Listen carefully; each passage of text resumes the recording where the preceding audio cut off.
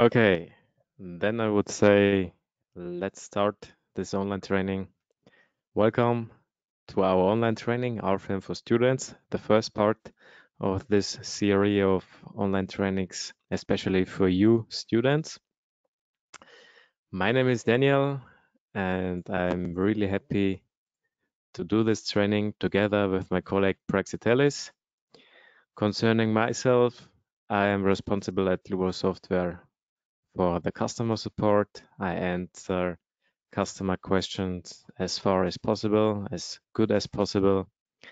And I am also responsible for the marketing, especially for the e-learning platform. So we provide a lot of e-learning videos, provide a lot of content concerning civil engineering, structural engineering, and we are responsible for a lot of videos in this section and this part of structural engineering. Yeah, and together with me is my colleague Praxitelis. Praxitelis, when you want to say something. Yeah, sure. Hello, everyone. My name is Praxitelis. I'm at Dlubal responsible for marketing and public relations, also for creating online content, for example, e-learning videos and trainings and tutorials.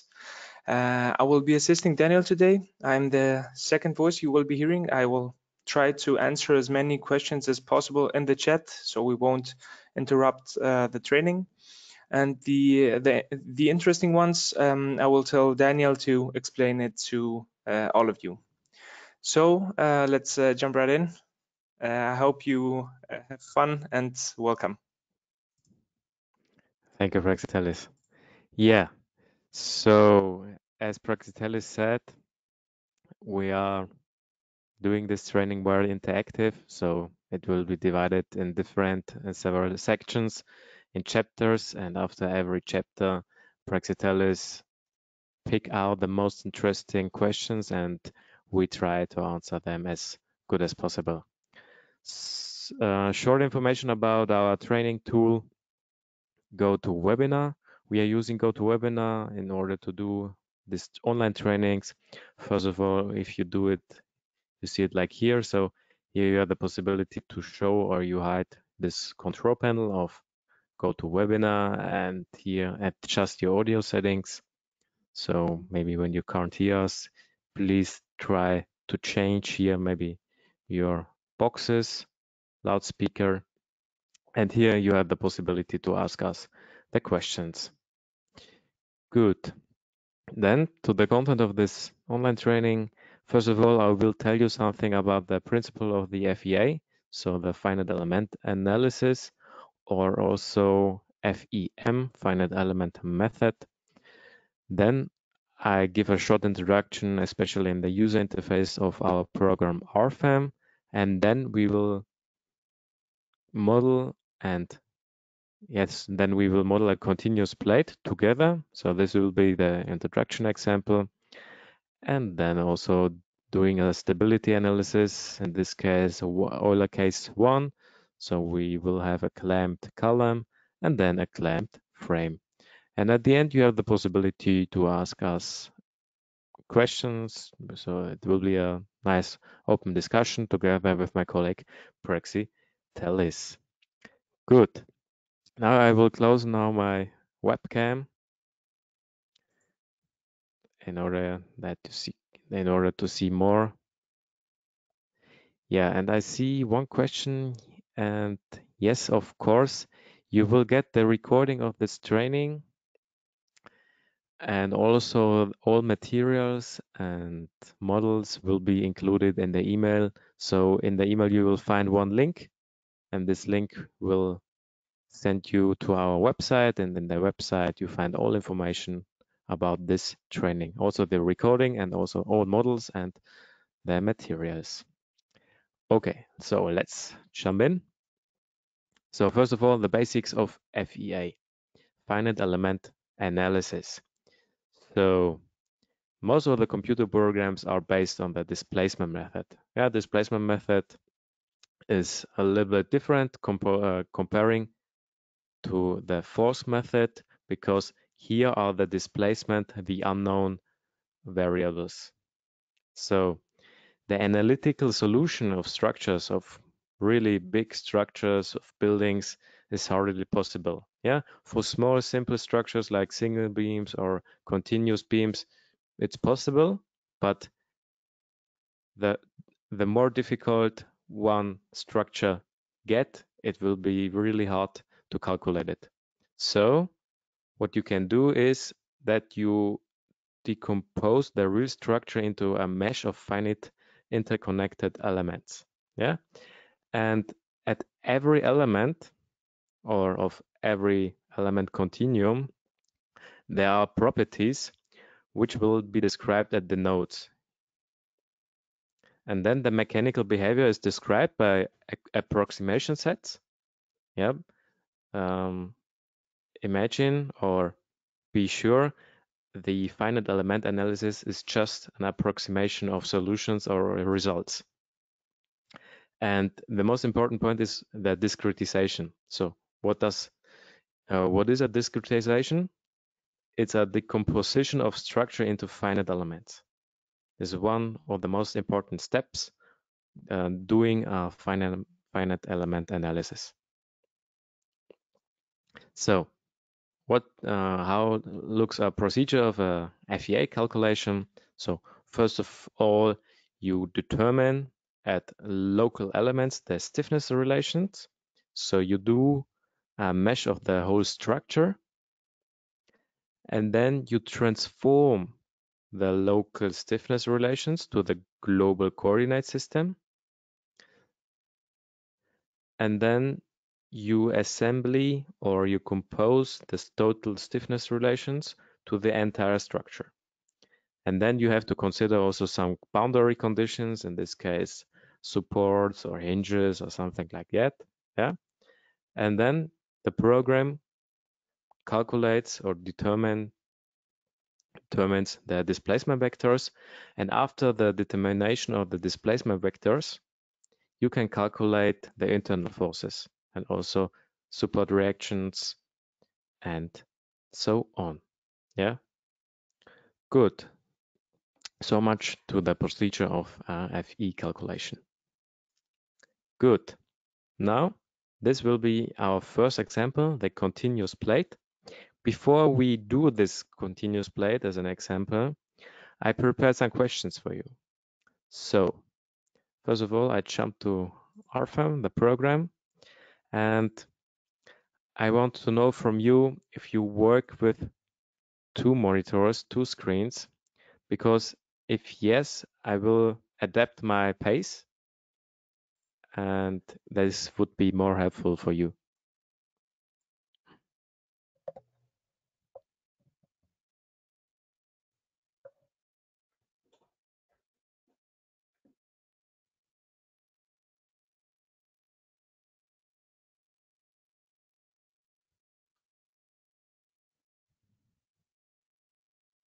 Sometimes maybe we should mention that sometimes it doesn't work in full screen. So if not, just exit the full screen and you should be good to go. Yeah, thank you for the hint, Praxiteles. That's maybe sometimes a problem, but yeah, this is the solution to the problem. Good. I see most of you have chosen. So I close this poll, show you the results, or show me the results, and I see, okay, 1/3 of you is using a second screen, and the rest of you is maybe, I think, just watching. Okay, it's good to hear.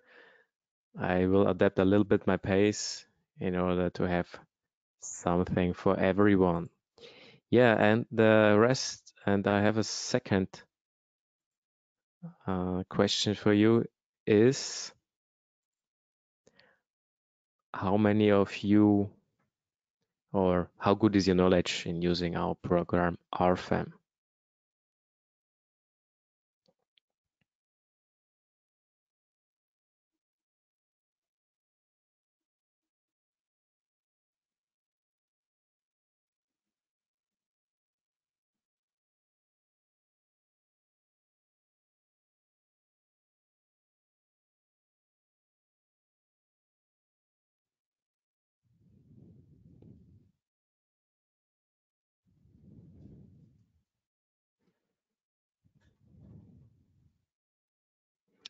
Okay, good.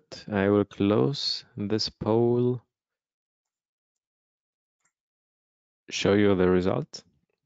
And there we can see, okay, most of you or most of the attendees today are beginners.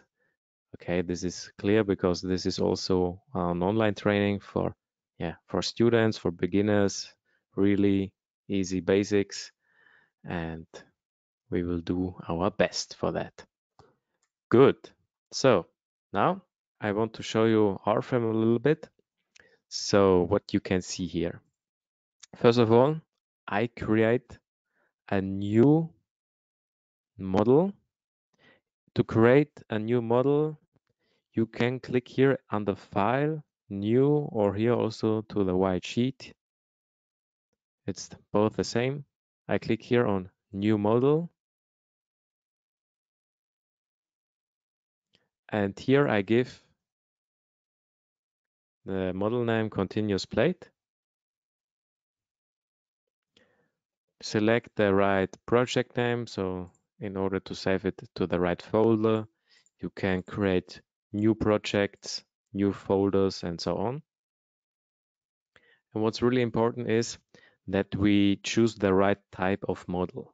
Yeah, here we have the possibility to choose one of 4 different type of models, 3D and 2D. And you will see, okay, there are different planes to choose. And for the plate we want to model, we have to choose 2D X, Y, and these phis here, phi X and phi Y. And this is especially for plates who get perpendicular loads.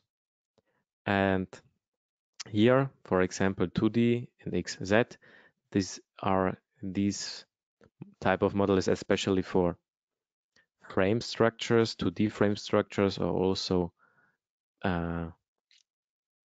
planes who are getting parallel loads.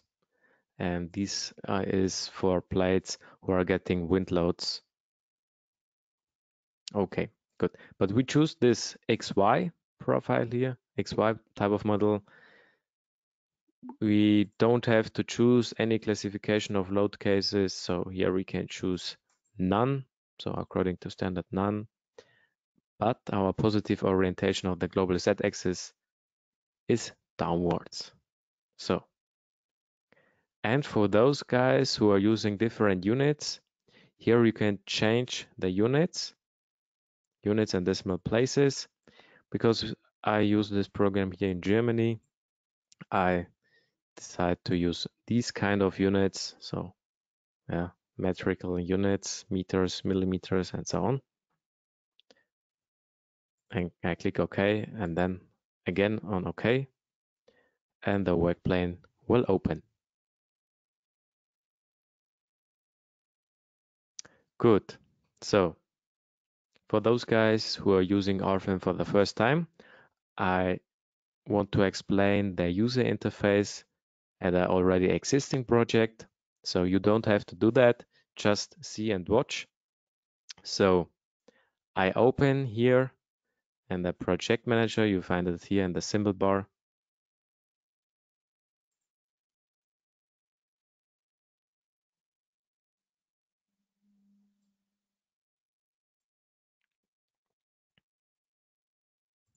And here I open one example, RFEM. This example.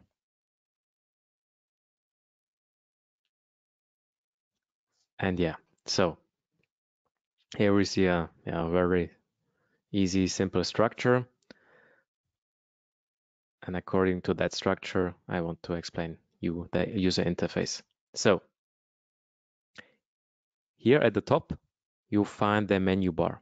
With the help of the menu bar, you have access to all different options, possibilities to model something, and so on. So when you want to add a member or a column there, just go there, click on insert, so the menu bar insert, model data, and then members, and then you can have that possibility to create different members here. Yeah. The same with loads and so on. If you want to do some calculation parameters, if you want to set some calculation parameters, you find it also here at the menu bar and a lot of other things. Yeah, also some extra tools, tables, and so on. Yeah, and here on the options, so when someone is wondering why I have here the white background and you are using the black background, here you can change it. Here, click here on the options, configuration manager, and change here the white background to the black background. Just double click on the black background in this case, because I'm using now the white background and now I have the black background. But I prefer the white background. So I click back to the white background and I have the white background. Good.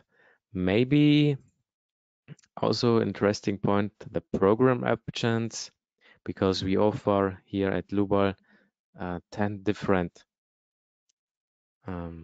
languages. So we offer English, Dutch, French, Italian, and these other languages. So when someone of you is here, you can switch the language, just close the program and start the program again, and then all program settings were changed to the right language. Good. Under the menu bar, you will find the symbol bar. And with the help of the symbol bar, you have a faster and quicker access to the most important functions of RFEM. Yeah. So if I want to create maybe a new single member, just click here to new single member, choose this profile, and draw some members here. Yeah. The fast access to the most important symbols here. Of course, you have the possibility to modify here your symbol bar just with the right click here and say customize, and then you can do, and then you can add or delete some symbols and so on. Yeah. Also with the views, you can change something. So if you like this view and you want to change to the normal isometric view, just click here and the program is shown like that. Okay, now to the navigator. The navigator you will find on the left side. When someone doesn't see the navigator, please activate it here in the symbol bar. And the navigator is divided in 4 different tabs. When I have here the results tab, you will see here a fourth additional tab. But in this case, I want to start with the first tab, so the data navigator. So here on the left side, you see the data navigator, and with the help of the data navigator, you have access, you have an overview of all existing model data. So here in this case, for example, the materials you are using for this project. When I open this tree here, I see materials. I see 2 different materials. First of all, the concrete, and then the steel girder here on the right side. The same with the surfaces. I have an overview of all existing surfaces, and the same also for nodes and so on.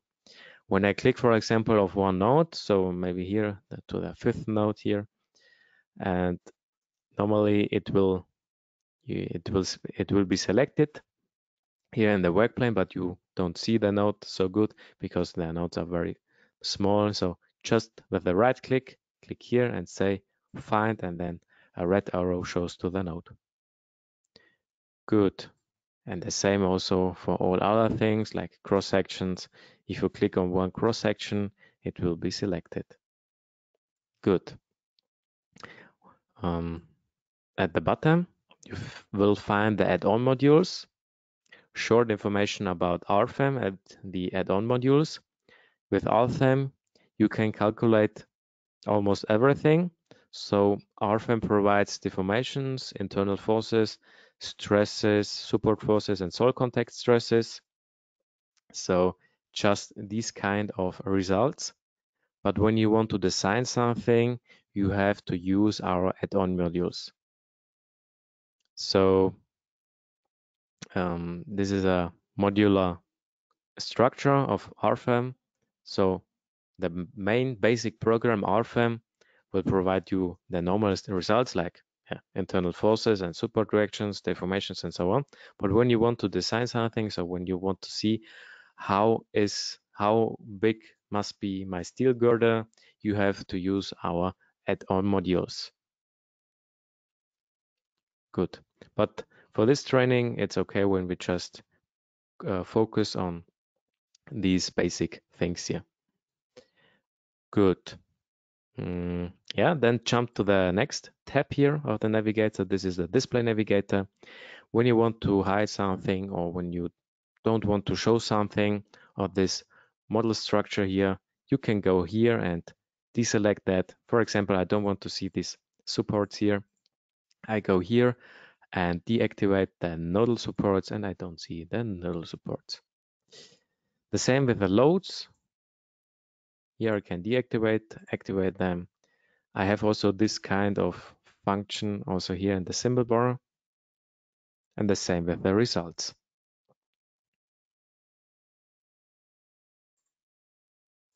Yeah, and also when I don't want to see the FE mesh, I can deselect that and so on. Also the numbering, maybe that's for someone interesting, and so on. Yeah, one tip from my side, use this colors and graphics according to, and here we can choose the cross section. Especially for frame structures is very helpful because when you're using more than one cross section or more than one profile at normal holes, you're using maybe 5 up to 10 different cross sections. This will be very helpful because you will see now all cross section in different colors, and then you have a really good overview, better overview about your structure.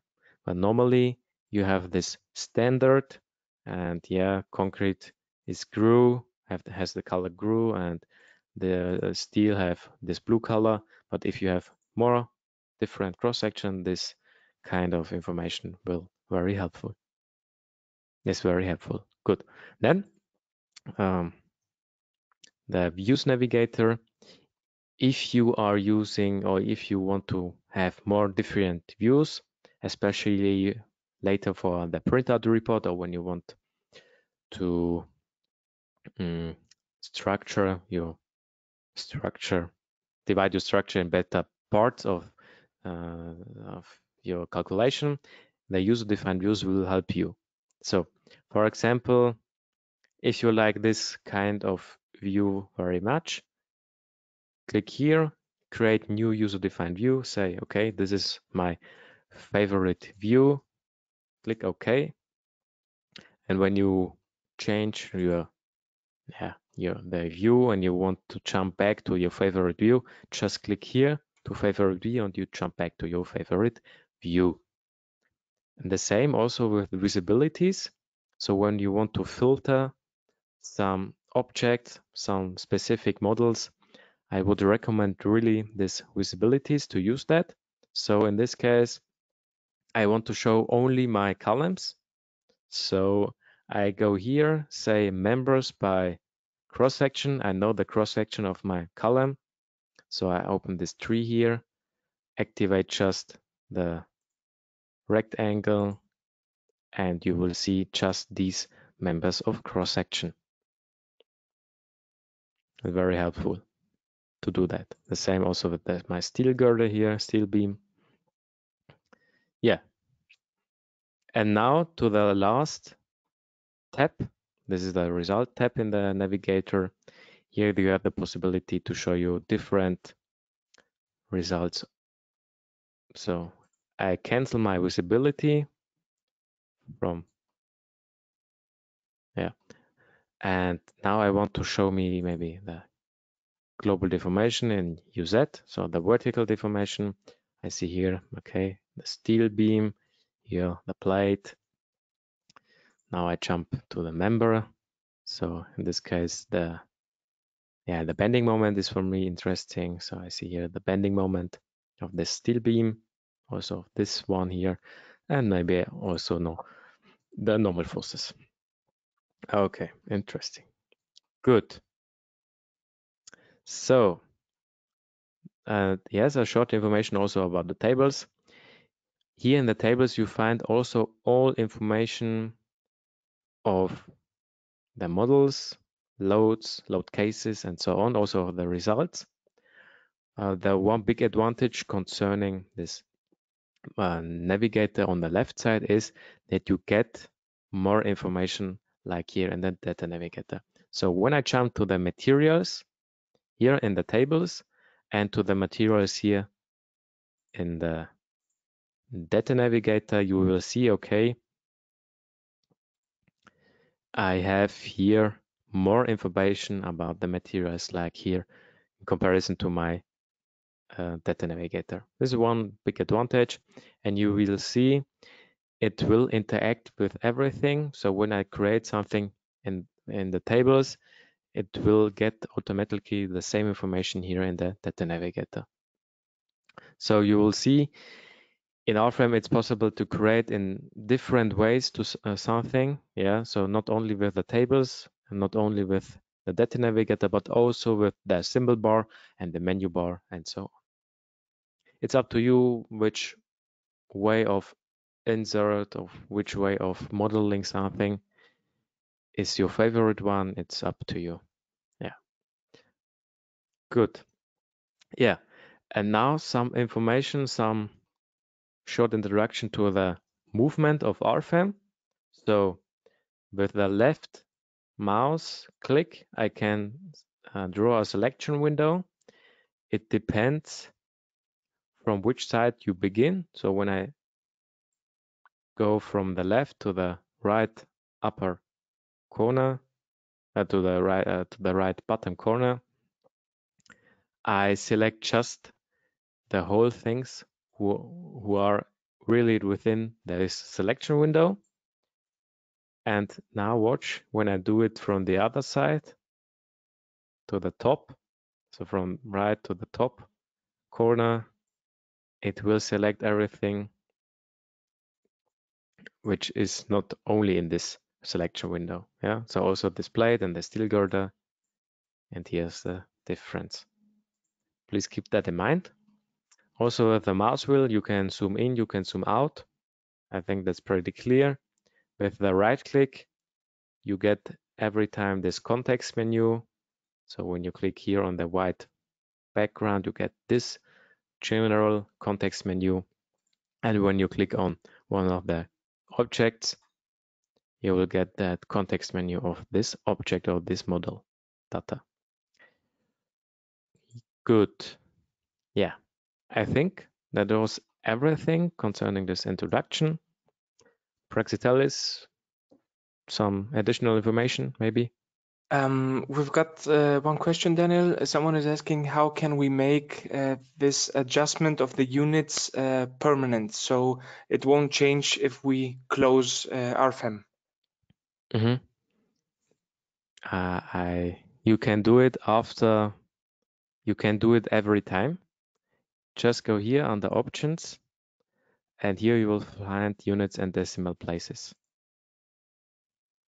And here you can edit your favorite units and cross sections, and then you can save it also.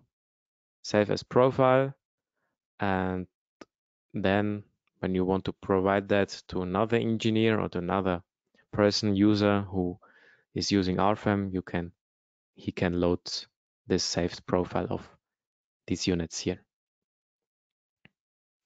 Okay. I think Okay. that was good. Mm-hmm. Yeah. Then I have prepared for you 2 questions. So first of all, this one.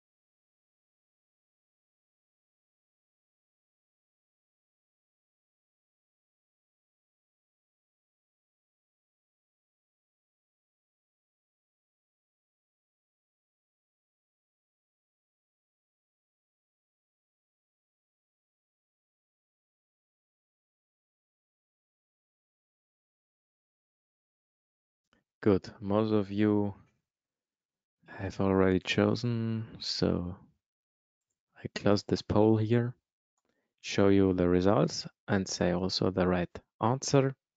So most of you were correct. So what is a discretization?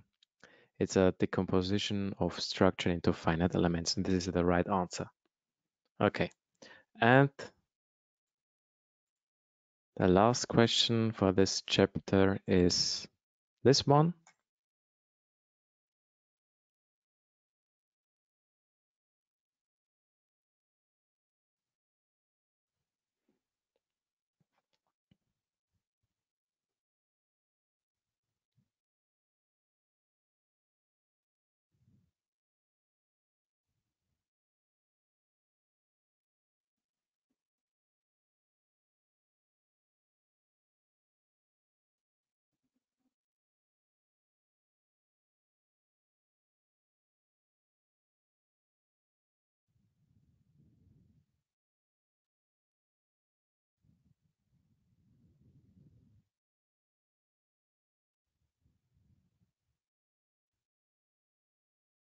Okay,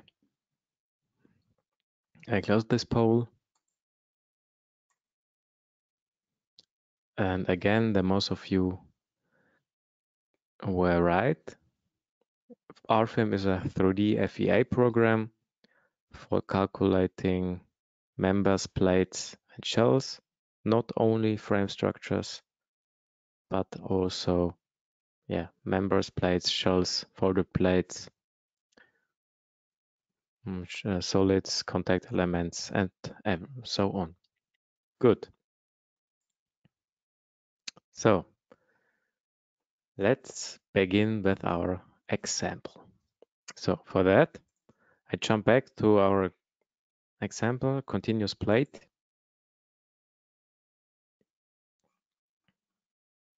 And the first step I do is modeling our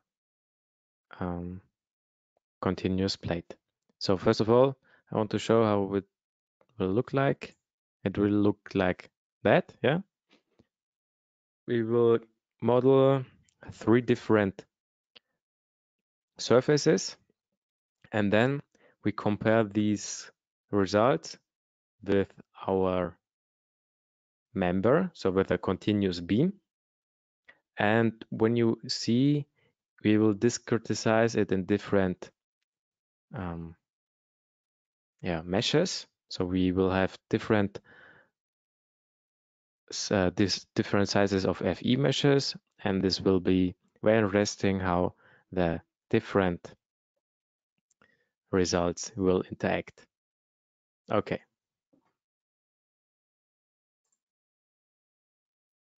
Good. So first of all, I create a rectangular surface. So for that, I click here, I go to the symbol bar, go here and click on rectangle.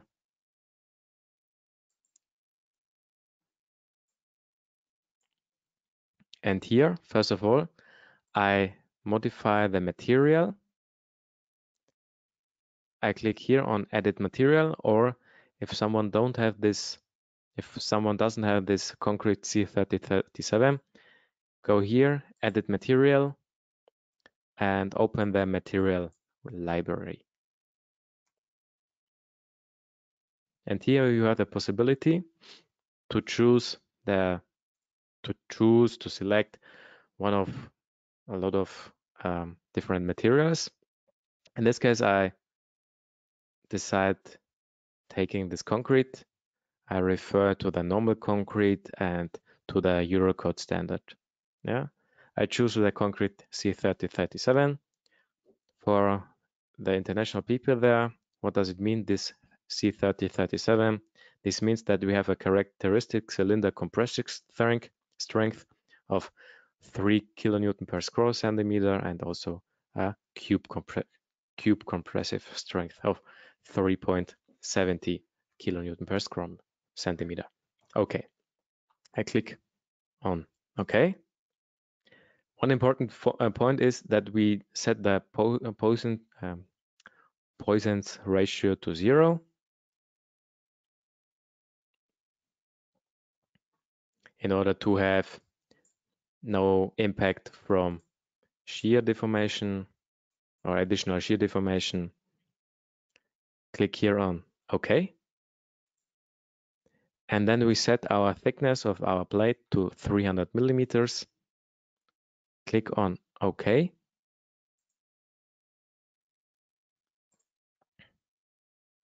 And then we draw our surface 10 meters long and then 5 meters into the opposite global Y direction.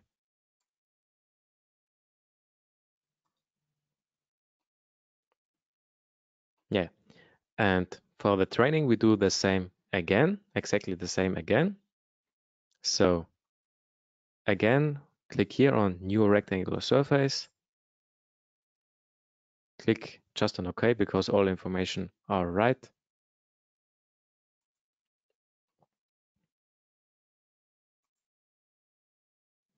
And draw this rectangular surface again, 10 meters long and 5 meters high or wide. Good.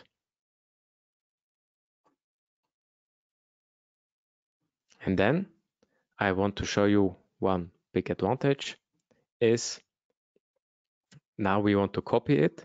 So select everything, draw a selection window above over the whole surface. Now click here, have the right click to the surface and then say move copy. So, and here we say, okay, number of copies should be 1 because we want to copy it, of course. And the displacement vector should be from there to there. So now we have two possibilities to enter here a value of -10 or that we can pick the displacement vector, and I want to show you this option. So select 2 points and return displacement vector. I click on that, say from there to there, and the displacement vector was created automatically. Okay, click on OK, and voila, you will see this were copied. This was copied here, exactly 10 meters higher. Good. Now I want to have the additional continuous beam or a beam. So I want to move these 3 surfaces a little bit.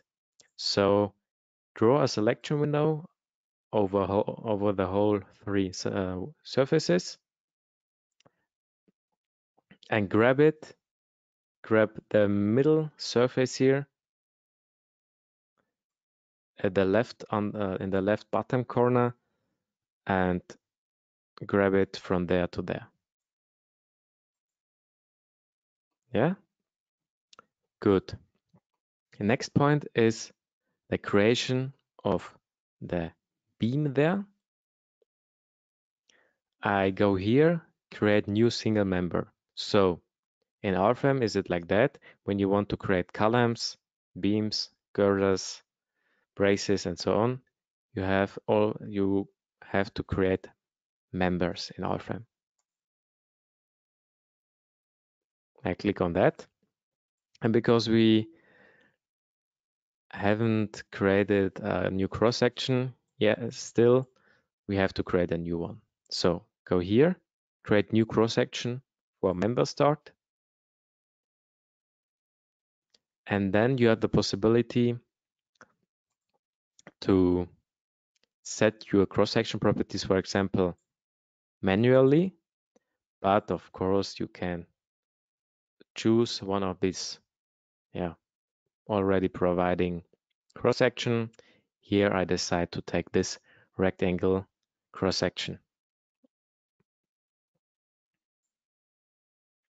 So I enter the value of the width, 1000 millimeters, because I want to relate also to our concrete surfaces here, so concrete plates, and the height is 300 millimeter.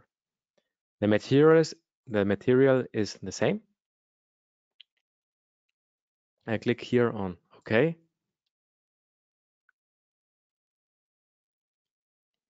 And again, I click here on OK.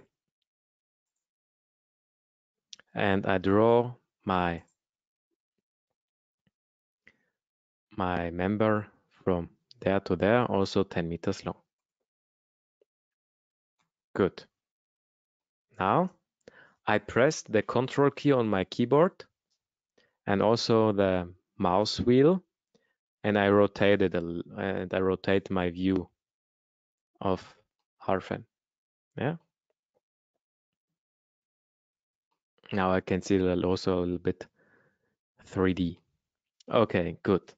So in order to provide or in order to calculate it like a continuous plate or continuous beam, we have to divide it also we have to divide it because we need an additional line there in order to provide the line support, and also here an additional node in order to provide an additional node for the support, nodal support. So how we can do that? Here we have the possibility to divide this line. Click on one line with the right click. It will open this context menu, and here on divide line we have three possibilities: graphically, by in intermediate nodes, or by distance. I decide graphically, and here I have the possibility to set the steps. Yeah, in this case 0.5 meters are enough. And then when I go over one of this line, I try to divide it at the length of 5 meters. Yeah, you will see when I go through this line, it will change also. It will appear the right value also in the left window box. In this case, I have now x 2 meters, and here, for example, x 8 meters, but we need x 5 meters. Yeah. And that you can, and this is one thing or one big advantage, you can do this at every line. But in this case, it's okay when we do it only for this bottom line here. And you will see, okay, now we have two lines and an additional node. And now with the additional node, we can draw a line. So go here to the symbol bar, click on new line,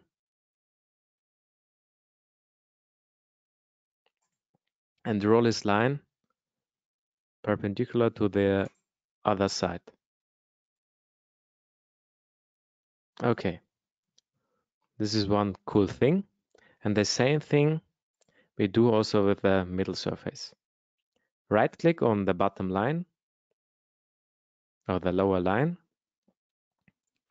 then click divide line, but in this case we want to do it by distance.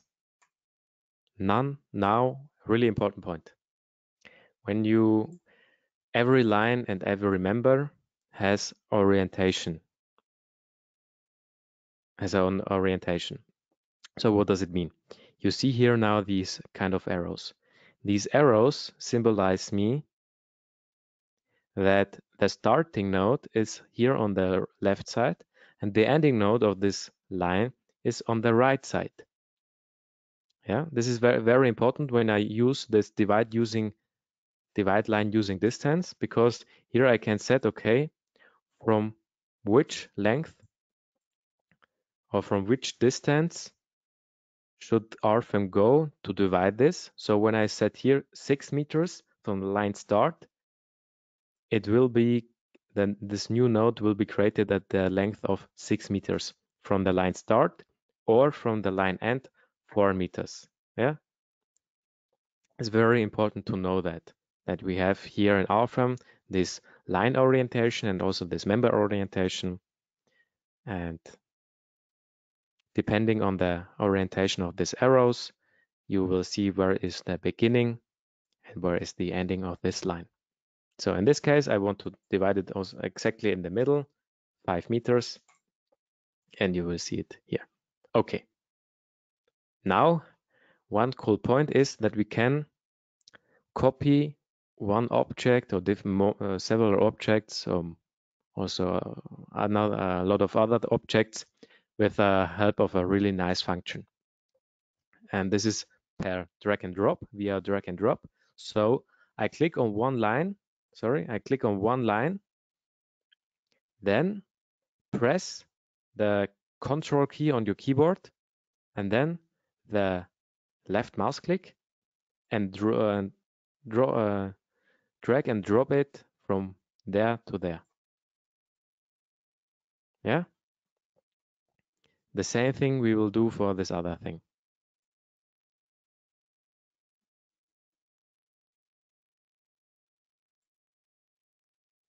Yeah. Really nice thing. So again, press the Control key, click on the object you want to copy, and draw it or drag it from the favorite place you want to have it, and then left the mouse click, and yeah, then you copied this thing here. Good. Now, last thing is that we want to have here also an additional node. Here in this case, I want to divide it in another way. And the first difference is that we don't have here a line. We divide member. In this case, in intermediate nodes. So when I want just one additional node, I have to create here, I have to set here it as 1. And this member will be divided in 2 same long parts. Okay, when I have here 2, then the member will divide it in 3 same long parts, and so on. Yeah, exactly in the half, and now we have it. Good. Now we have to set our supports. For that, you can create here in the symbol bar new line supports. I click on that, and we leave this option hinged here. Yeah, so please choose the hinged. When we go here, create new type of line support, we see, okay, these support conditions are setting that we are transferring just vertical forces. Use that. Click on OK and choose the lines here. You can also draw a selection window, but consider that you do it from the lower part to the upper part, also from the right to the upper corner here, like that. This is possible. Good. Now the same thing for the beam. First of all, I choose or I select these nodes here. Doesn't matter if I have also this member chosen. I go here again to the new nodal support.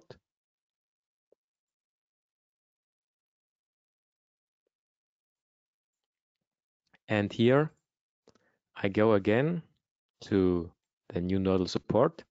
And now I want to say you something about the support conditions. When I activate here one of these displacements or restraints, this will mean that the displacements in this direction are blocked. Yeah. So in this case, UZ is blocked. This will provide us a support reaction, support forces. In this case, vertical support forces, because we are blocking the displacement into the Z direction. You will see it here also in this bitmap here. And keep that in mind that when you want that the support node is carry these vertical or horizontal forces, then you have to activate here this one. Okay, good. I click on OK. And now one important point. In order not to have here some torsional forces, we have to activate an additional restraint here. So I have to create a new type of nodal support. I have to activate this Px because I don't want to have some torsional movements around the global x-axis. So I have to here x. I have to activate here also Vx. Click on OK and click on again OK. Yeah. Then it would be possible that the beam here could deform around his own axis, and this wouldn't be helpful. And this wouldn't be good because then we would get an error of the calculation of RFEM. Okay, good. So next thing is adding loads. Yeah. Before we add some loads in RFEM, we have to define first of all some load cases. What are load cases? Yeah, load cases can be self-weight, imposed loads, wind, snow loads, and so on. In order to do that, we click here on new load case.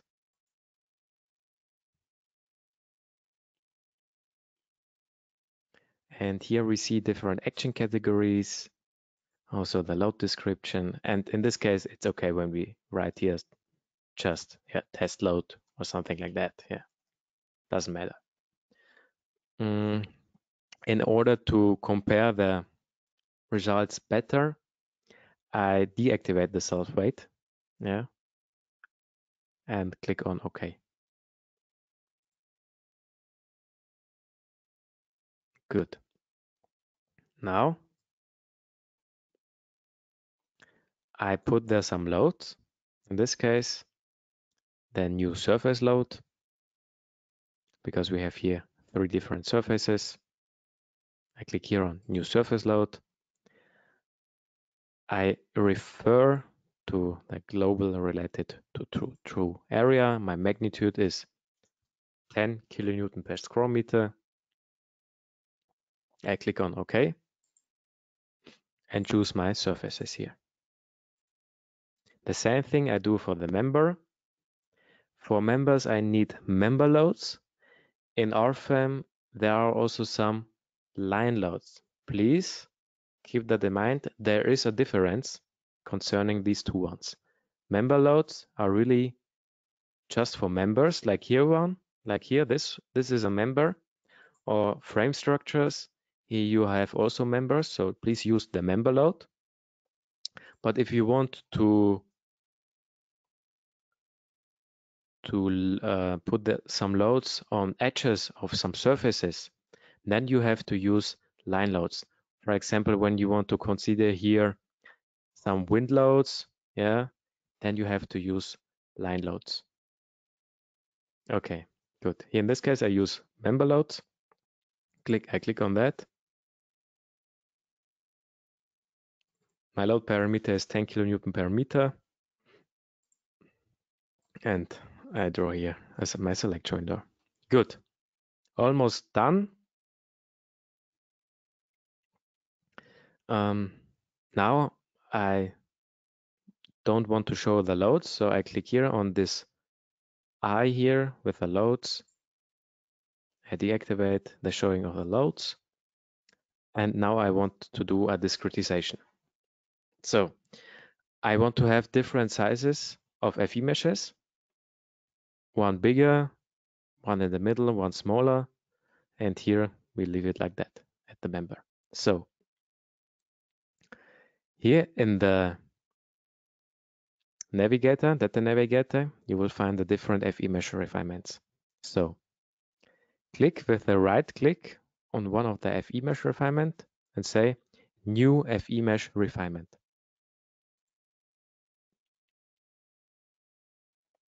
Here you have the possibility to relate or to apply to the surface. And here, please enter the value of 1 meter, target FE length 1 meter, and choose the right surface. So I click here, choose this surface, click on OK, and then again OK. And this FE mesh refinement will appear here. It is symbolized by this, by this quadratic window here, and the same thing we are doing for the other surfaces too. So again here, right click, new FE mesh refinement, select the right surface, and enter here a value of 0.5 meter. And here the same thing, but we can do it also in a different way. Right click, FE mesh refinement, new, number is already right, click here, and put there a value of 0.1 meter.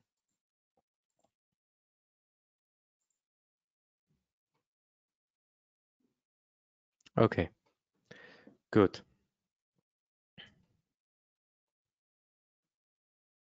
Next thing are sections. In order to see the results in an integrated way, we need sections. For that, I create 3 different sections for the plates. So here, right click here in the data navigator, you find these sections. With the right click, I want to create a new section, give them a name, in this case AA. The edge points of sections I will choose. So I refer from the one end to the other end. I refer just on that surface. And the section on surface, or the projection direction, should be in the global Z direction.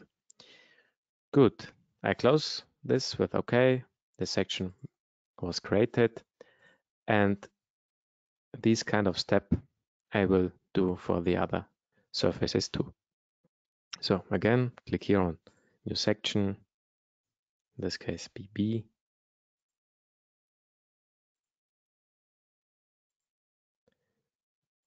Provide here for this one. And also the third section.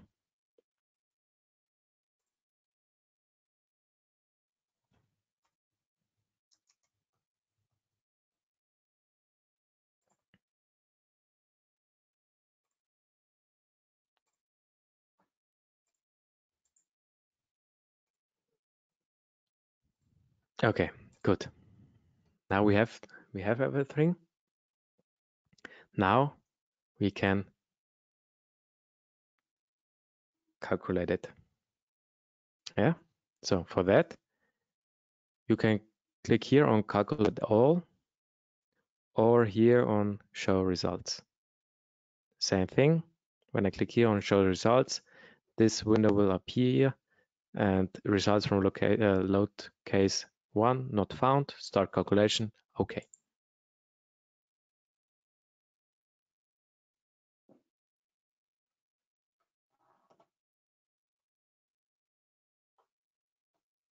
Okay. And first of all, what you see is always the deformation. And first of all is check the deformation if it's okay. And yeah, the deformation looks okay. Here at the member, you will see also deformation when you want to have it a little bit in a better way. So the way of showing that, go here to the display navigator and click here also to deformation. Go to members and say, okay, the cross section should be colored, and you will see now also the coloring of the deformation of the cross sections. Okay, good. Now, first of all, how we can prove our results. First of all, I want to activate the sections here, and I refer to these kind of basic internal forces. And I activate also this members here, bending moments. Okay, what we can see now. So, first of all, we see here the bending moment, first of all, of the member. I think that's pretty clear. We have here field moments, then we have here this negative moment, and here also the same thing. And now, very important point, there are different FE mesh sizes. Yeah, here we have this 1 meter discretization, here 0.5, and here 0.1. And you see, okay, the bigger one FE mesh size is, the results aren't so exact, like here at the very fine FE mesh sizes. Yeah. So here at every 0.1 meter, one result is provided. Here on every 0.5 meter and here at every 1 meter. Yeah. And please keep that in mind. It's up to you how you will do that. Because here, look at this one. Look at this here. Look at this distribution here. We have here linear things. And when you will compare these kind of results with that one, you will get different results. Yeah, the results at the specific points, like here at the middle, so here at the line supports, are very similar. But when you compare the results, maybe at 1 meter here, 1 meter away from that, you will get definitely different different results. Yeah. Good. This is interesting thing. Yeah. And maybe someone of you is asking, okay, why are the internal forces, here in this case, the bending moments, why are they a little bit different in comparison maybe to my hand calculation? Yeah, because in our study, we use our hand calculation. Maybe someone of you is some formula in order to get that. And normally there should be maybe, some nicer values, I would say. Yeah, so not here this 31.80 kilonewton meters, but 38.25 kilonewton meters. Yeah, I can tell you where's the difference. The difference is you considering the shear deformations, because normally Here in RFEM, when I go to the menu bar calculate, go to the calculation parameters, you see here the activation or the activation of shear stiffness of members. What does it mean? Normally, you have also in the reality shear stiffness of some structures. And here in this case of the members, RFEM consider that. And when you do some normal hand calculation with the help of some formula, you don't consider that because you calculate it very stiff, so no, without any shear stiffness, because the hand calculations say you have endless shear stiffness. Yeah, so infinite shear stiffness, but in reality you have some shear stiffness, and so RFEM calculate that also with the consideration of shear stiffness, and this is also the reason why you get there different different results. Yeah, so please keep that in mind. So now watch out when I deactivate that. Watch out the result of the member. I calculate it again.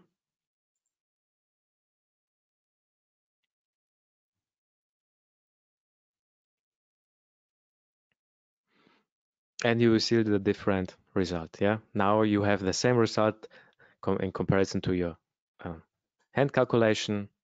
And yeah, when you want to compare your results with your hand calculation, please keep that in mind that you have to deactivate the shear stiffness here in RFEM.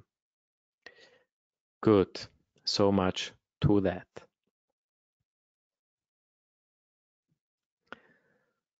Praxitelis, are there any questions, or should we mention something out, strengthen something? Yes, Daniel, we've got 2 questions. One is, according to what do we choose the number for the FE mesh refinement?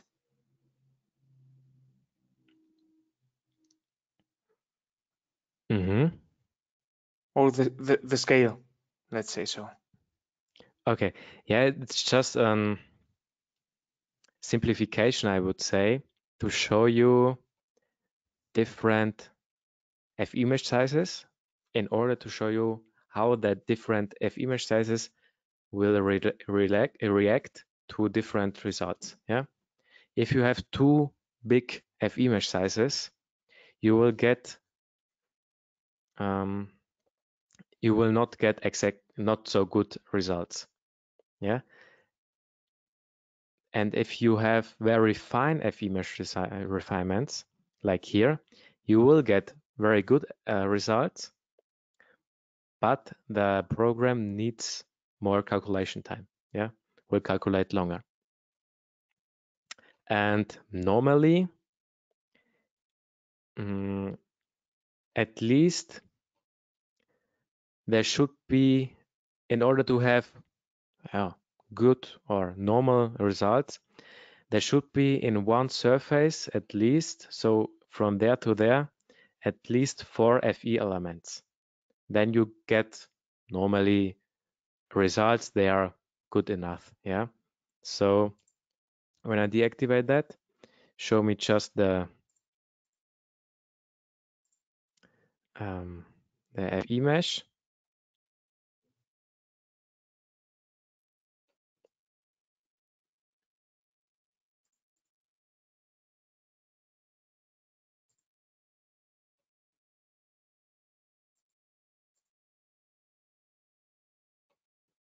Because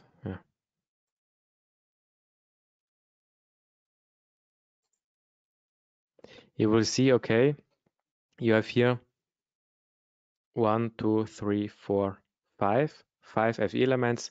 This is okay. Yeah. But better it would be when you have more than that. Okay. Next question, maybe. We've got the question, what is the difference between line load and member load?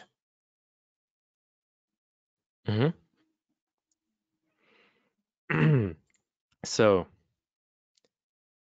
you have here a member, yeah, this continuous beam. This is a member. In order to add some loads there, you have to use member loads, because member loads are referring really to members. But when you want to put some loads on a surface, on the edge, for example, yeah, this isn't a member, so you have to use a line load. Yeah, when you want to consider maybe now I have to look it up, this word. Sorry for that. When you want to consider a railing or a handrail, so maybe I show you a picture of that.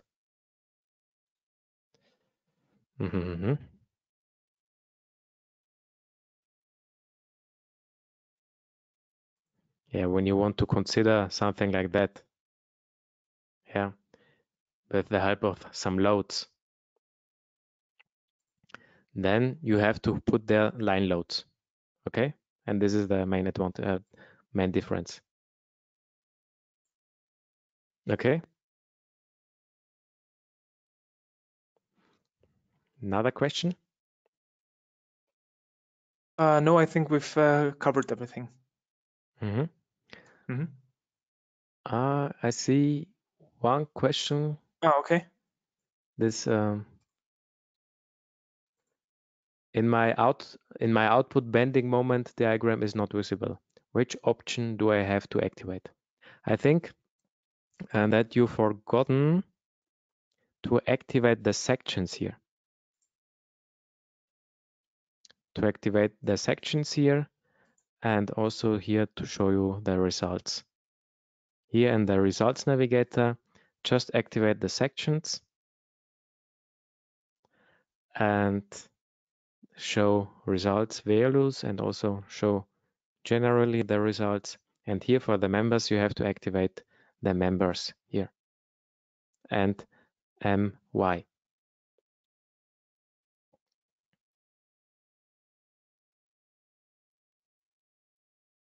Okay. And the last question is, at the result, can I change only the orientation of shear forces without changing the orientation of bending moment? I understand. So here you want to have, here you see the shear forces, and you want to change maybe the direction, I think. Yeah. I don't know if that's possible, but you can change the orientation of the member, and then we will see how it will influence the shear stiffness, the shear forces. So select this one, say member orientation off, then you see here this member orientation. Right click and say reverse member orientation. Then you have to recalculate it.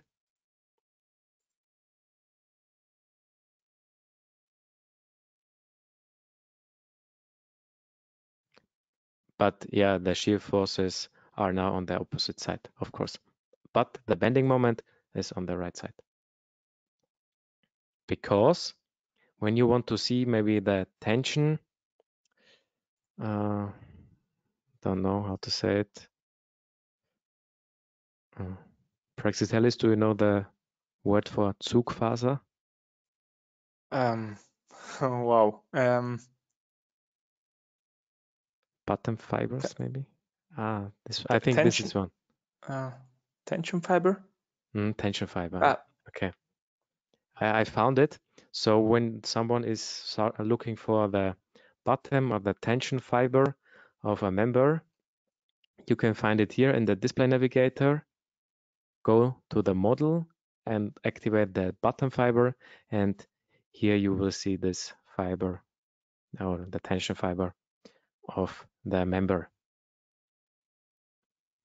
It will be helpful also for the study. Yeah. Good. Good. Then I would say I have some questions for you. I have only one question for you. Better for you. Please answer me that question.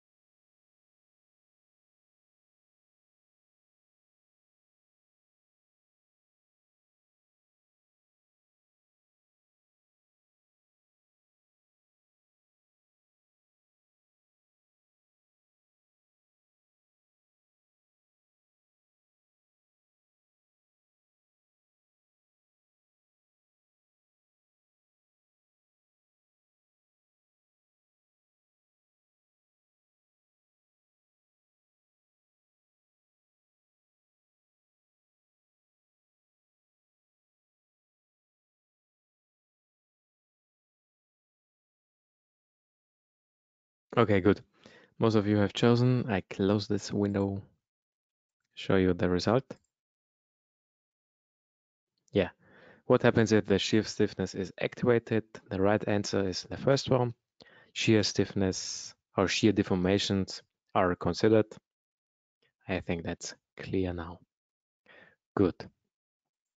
So now I jump back to my PowerPoint presentation because I want to show you some theory about the plate theory. So in the study, you learn, first of all, the beam elements, or the normal beam theory, the calculation beam theory. And normally it is like that you learn the normal Bernoulli beam theory. So, but there's also opposite of that. It's the Timoshenko beam. So, what is the Bernoulli theme? So, first of all, there is the cross section. When I deform something, they remain in plane, and the cross section remain also perpendicular to the member axis. Yeah, I have also prepared a picture later for that. And one important point is that we don't consider any shear deformations because our shear stiffness is also rigid. Yeah, this is one thing you study. Yeah, you will calculate in the study. You will start with that because it's easier to consider that, to calculate it. And also a lot of formula you use, they are similar to that. Yeah, good. But there's also the Timoshenko beam. And the Timoshenko beam, they are the same things like here, the Bernoulli. So the cross section remain in plane and so on. But you consider shear deformation, and also the shear stiffness is limited. So it isn't rigid anymore. So we get an additional shear deformation. You will see it here, okay? This WQ, and also more deformation. So here we see, okay, it remains in plane, perpendicular to the member axis. And here at the Timoshenko beam, we see, okay, we get an additional angle, in this case, and this is a gamma angle, so additional deformation. So this member theory, this beam theory, we can also transfer to the plate elements. So on the left side, similar to the Bernoulli beam, you have the Kirchhoff theory and also the Reisner-Middelin theory for the Kirchhoff theory. So here are some information, what we are referring to, what. So we have geometrical linear. This means that we are looking just for a small deformation and linear elastic material law. So we are using this Hooke's law, and the cross sections remain flat. So we have no warping, and also the constant thickness. And also here, no consideration of shear deformations. The Rice-Milling, the four things are the same, but similar to Timoshenko, we consider shear deformation, and we consider also transverse and lateral strains. What are transverse and lateral strains? So imagine you have here a beam, and you tie this beam with the help of some tension forces, yeah, and along his length, it will get, looking at this cross section, at his width, but also as well as his height thinner, yeah. And this is the transversal lateral strain. Here also with this mu factor, it will provide this lateral strain here. Okay, good. Back to the plate theory, when we transfer it to the plate elements again. So Kirchhoff, as a summary, no consideration of shear deformations. So when I calculate with this Kirchhoff theory, these results are good enough for thin plates. Thin plates are normal concrete plates you use in the normal building structures and so on. So yeah, and you are considering just pure bending load bearing capacity. Yeah, and this is also only a simplified approach. Otherwise, to the Reisner-Mindlin here, the results are good also for thin plates, but also for thick plates. And the component of the shear influence is relatively high. So you have to consider these kind of shear deformations. And when we would neglect these shear forces, the errors and the bad results would be very high. And that's also the reason why we have a higher value approach and we get more accurate shear forces. So as a summary, Kirchhoff you can use just for thin plates. Yeah, thin plates are normal concrete plates and so on. And Reisner-Mindlin you can use also for thin plates and for thick plates. And my recommendation for you is please use always Reisner-Mindlin, because then you don't make any mistake. Yeah. So let's look also to RFEM where we can do that. So here under the calculate menu bar, you will find this F-image settings. No, sorry, the calculation parameters.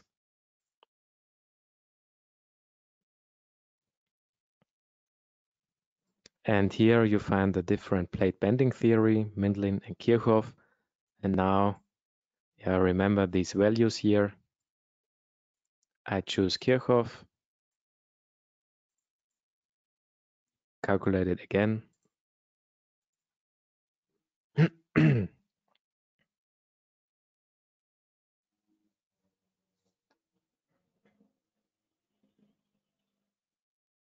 So, and here you will see now the different results. Yeah. So there's a difference. And the greater the thickness of one plate is, the greater is also the difference between these two calculation theories. Yeah. My recommendation for you, please use Reisner and Mindlin. Then you are always on the safe side. Good. Now, let's jump to the next example. And this is the Euler case 1 and the stability analysis of a frame. So in the study, you learn also the stability analysis a little bit, buckling cases and so on. And for sure, also the Euler cases. And we want to have the same here also with RFEM. So what we do now is modeling this first column here with an clamped support here, and the same also with this frame after that. Good. Now I would say let's go ahead and do that. So for that, please create a new model. I create here a new model by clicking here on new model here on this white sheet.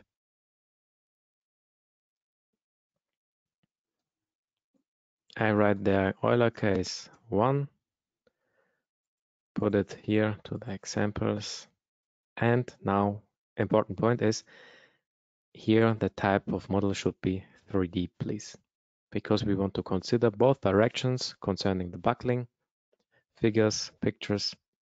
So I want to activate here this 3D type of model, and my z-axis is orientated downwards. Yeah, one of my projects are already existing, so I write there. Yeah, good. I have to take a sip of water. I'm a little bit thirsty.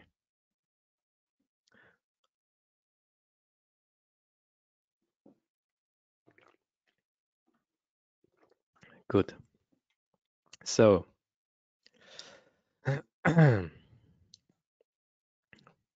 as I said before, with RFEM, you can calculate not only plates, surfaces, and so on, but also frame structures. So, we want to do that. So, in order to do that, go here, click on New Single Member.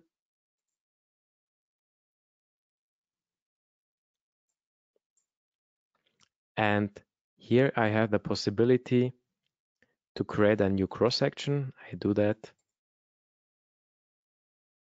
And because I am from Europe, or better, I'm from Germany, it's very common that we use here our HEB profiles. Yeah, so I click here on one of this HEB profile.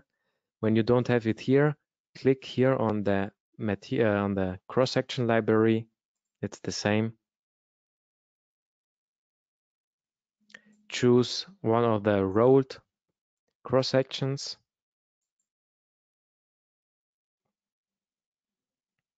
And choose here HEB profile. There's a wide I-beam with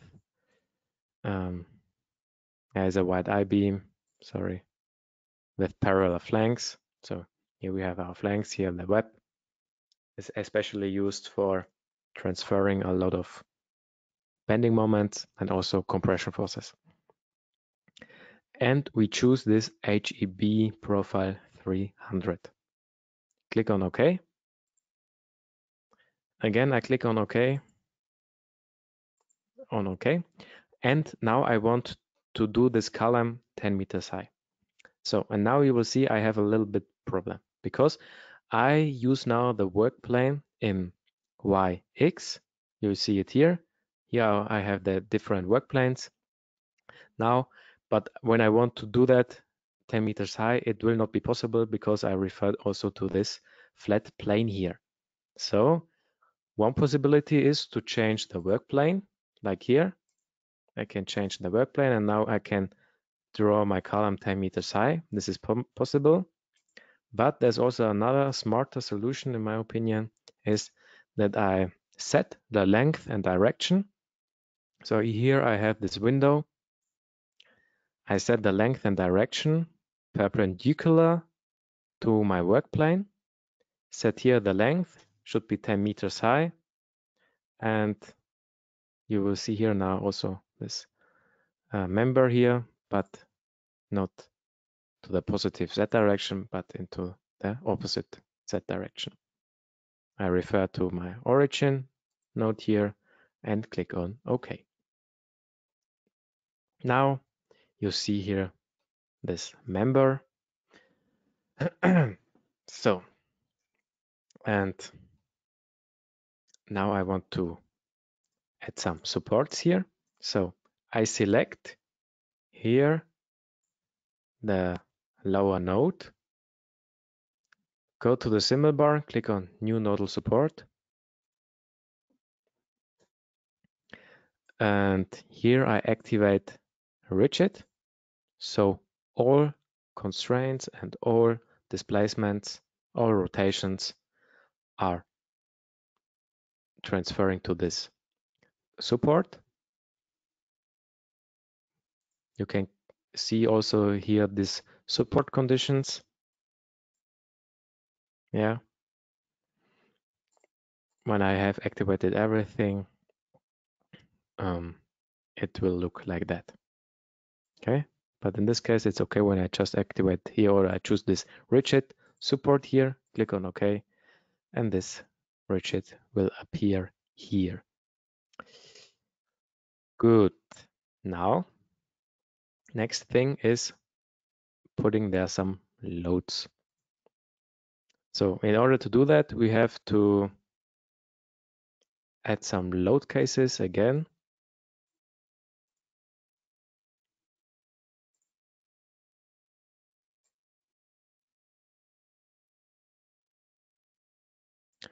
And yeah, for that, I click here on new load case.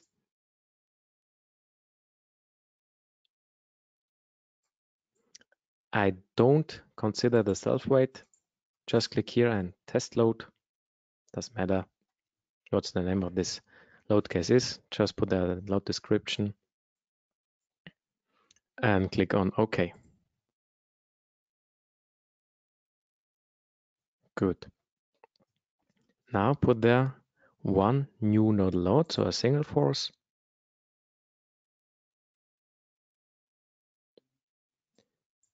Enter here a value of 10 kilonewton. Click on OK. And this was the wrong node. Please draw it from there to there. Okay, I made a mistake, unfortunately. I want to add this single force here to that node. Just click here, new node load, put there a value of 100 kilonewton and refer to this node here. Good. Now, one important thing. Normally, the program calculates it by the theory of first order. So when I look to the results, I change a little bit my view in order to see this a little bit better. So here, go on view, reverse in Y direction, and I see it here. So the displacement, the deformation aren't interesting for me now. For me, is interesting the bending moments. So I have no bending moments. I think that's pretty clear. Now I add a horizontal force in the global X direction. So I put the 10, click on OK. I calculate it again.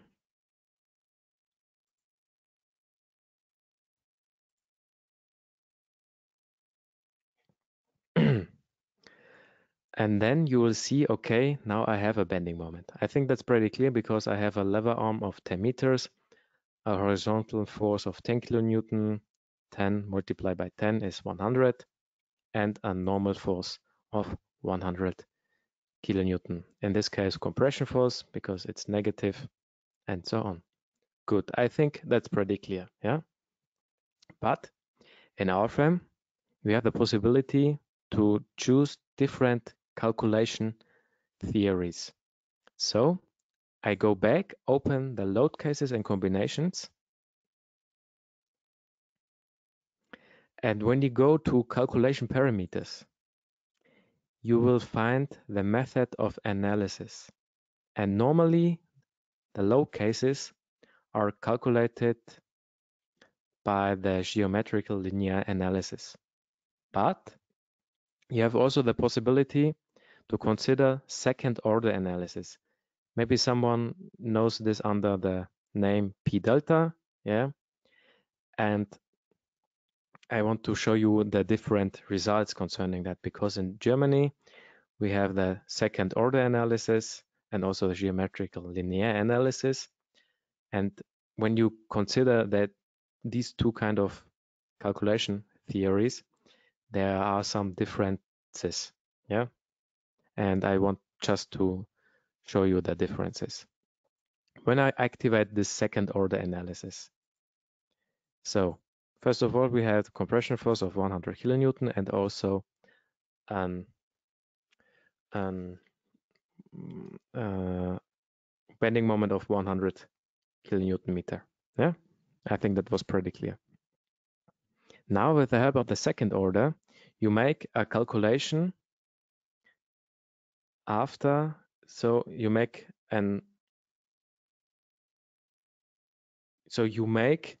the calculation, so you see the equal systems on a deformed structure. Yeah.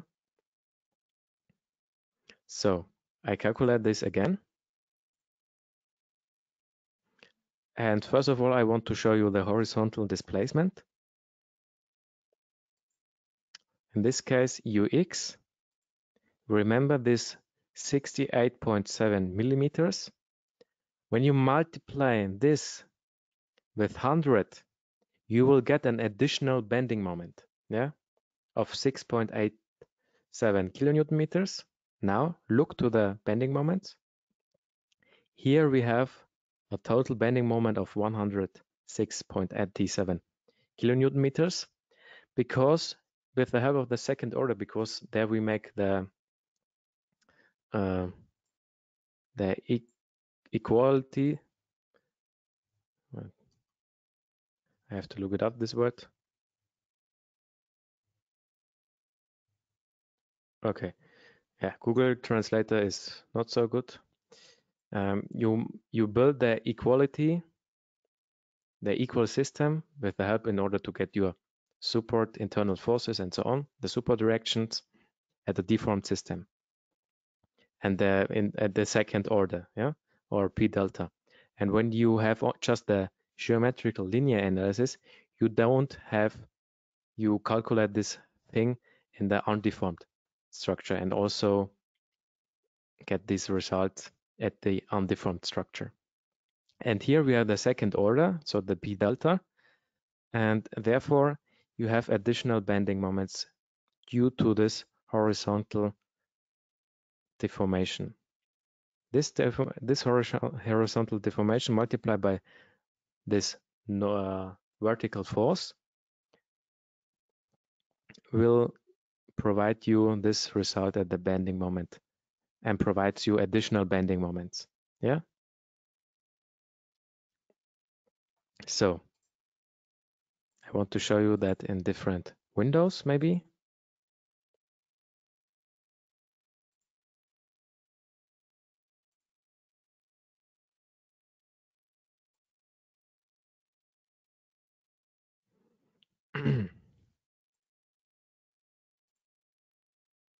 Sorry, this one.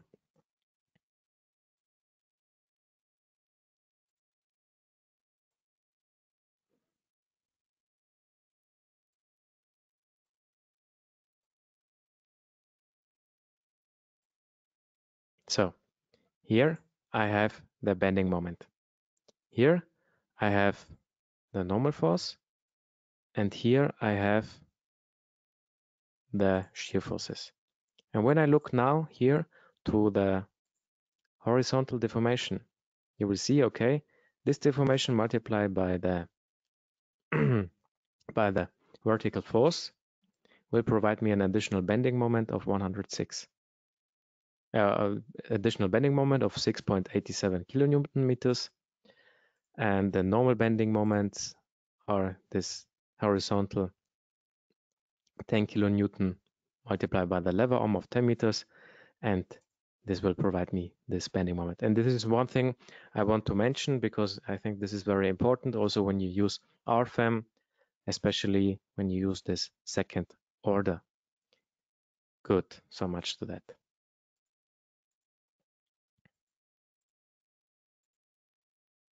Good. Now we want to make a stability analysis. I put this horizontal force away. So I write the 0. I just have this vertical force. And now I want to make a stability analysis. What does it mean to make a stability analysis? I want to see different buckling cases and also to see the critical lengths. So I have to start one of my add-on modules, in this case RF stability. RF stability, when I open this,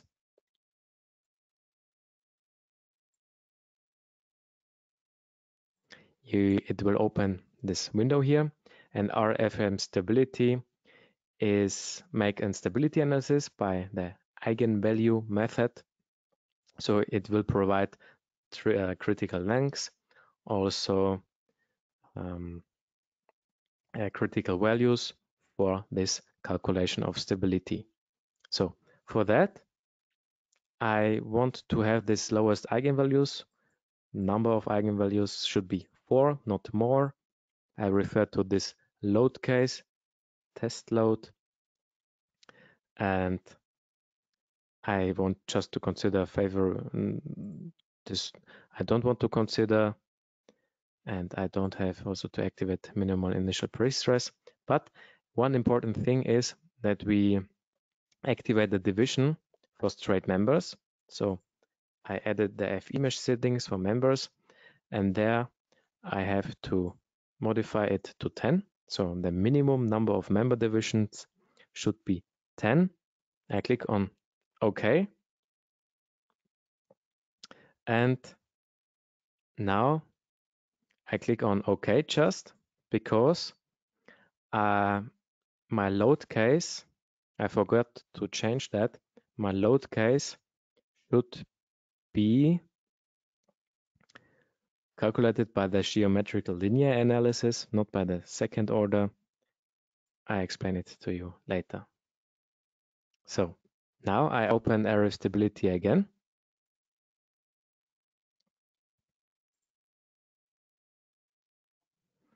Now I can calculate it.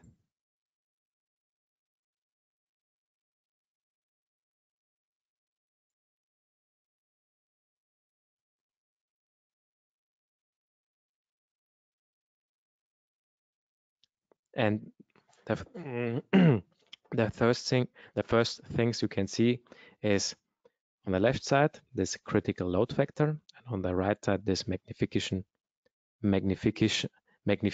factor. The most important thing is the critical load factor. What does it stand for? This critical load factor says to me that I have to multiply the whole loads of 100 kilonewton by this factor in order to get an instability of the whole structure. So when I get this instability, the whole structure wouldn't calculate and will collapse. Yeah. So when I have this 100 kilonewton and I multiply this 100 kilonewton with this factor of 4.4, so I get a vertical force of 440 kilonewton, and I calculate it with the help of the second order. I will get an instability of the whole structure, and my structure would collapse due to this critical load factor. Yeah. The magnification factor says to me with which factor I have to calculate. I have to multiply the bending moments in order to get my bending moment after the second tier, to get my moment in the second order. Good. Now to the effective lengths and critical loads. Here you see again this critical load. These are the 443 kilonewton. When I have more than this one, my whole structure would collapse. Yeah, I will get an instability, and my program wouldn't calculate that. Yeah. And here I see also the different effective length factors and also the effective lengths. These are these buckling lengths here. So when you consider this Euler cases, because we have here Euler case 1, we have here also this effective length factors of 2. Maybe someone of you asking or wondering, okay, why isn't it exact 2? This is also due to this shear stiffnesses. So, but first of all, let's look to this effective lengths and to the buckling cases, to the different eigenvectors. So I click on graphic, and here I see the first eigenvector or eigenform. And when I want to have this a little bit nicer, this view, I go here, go to the display navigator, and say, okay, here are the results. I want that the members have colored cross sections. And I think now you can imagine it a little bit better. So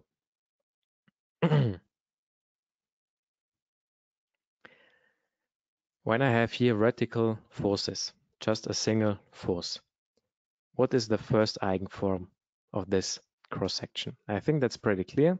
The first eigenform is, or the first buckling is, that the profile is buckling around his own, around his weak axis. And this weak axis is around his z-axis. I activate it here. I click on that column. I click here on local axis of members on, and here you see the local axis. So I have here the y-axis and the z-axis, and along his length I have this x-axis. And the first buckling case is that this column here buckles around his weak axis. And the weak axis in this is, in this case, the z-axis. I think that's pretty clear because my flanks are here in this direction. They shows in the global x-axis, and the weak axis is in this direction. I think that's pretty clear. When we jump to the next eigenvector, the second, this is a buckling around his strong axis. Yeah, I think that's pretty clear. Here I have my flanks. This is the strong side. And here I have a critical load factor of almost 13. This would mean that I would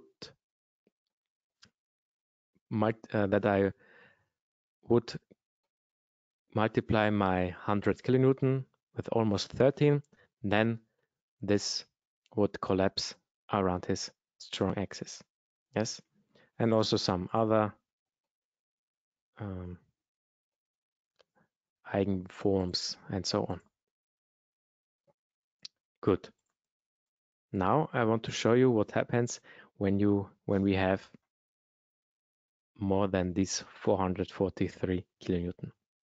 So we have 100 kilonewton. We activate the calculation parameters calculated by the second order analysis, so the P delta. And now we put there more than 443. In this case, 444 kilonewton, and we will get an error. And we calculate again. Yeah, and there is the error message. The stiffness matrix is singular. The model is unstable. Instability found in FE mesh number, and so on. Yeah, and there is a possibility how you can do that. Yeah. So this means that we have too much load on our structure. Good. And now when I put there 443, it would calculate because this is under our critical load.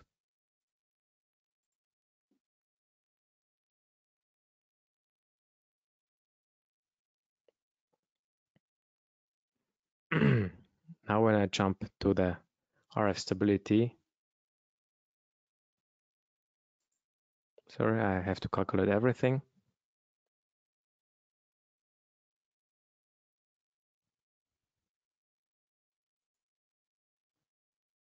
I open RF stability and you see my critical load factor is now 1.001. Now, okay, some short information about this critical load factor. If this critical load factor is under 1, yeah, so 0.9 or 0.8, then you will get an error message when you calculate your structure by the second order, yeah.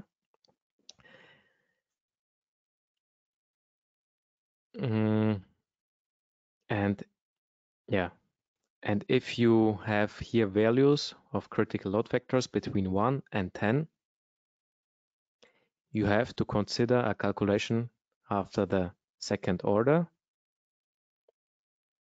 and everything over 10 is okay. You don't have to consider any second order. It's when you calculate in the Eurocode 3. So Eurocode 3 are there you calculate steel structures. There you have to consider that. Okay, good. So much to the critical load factor. Good. Praxitelis, are there some questions? No, Daniel, no questions yet. So I think we can carry on. Okay, good. Mm-hmm. So I have prepared 2 questions for you. First of all, this one.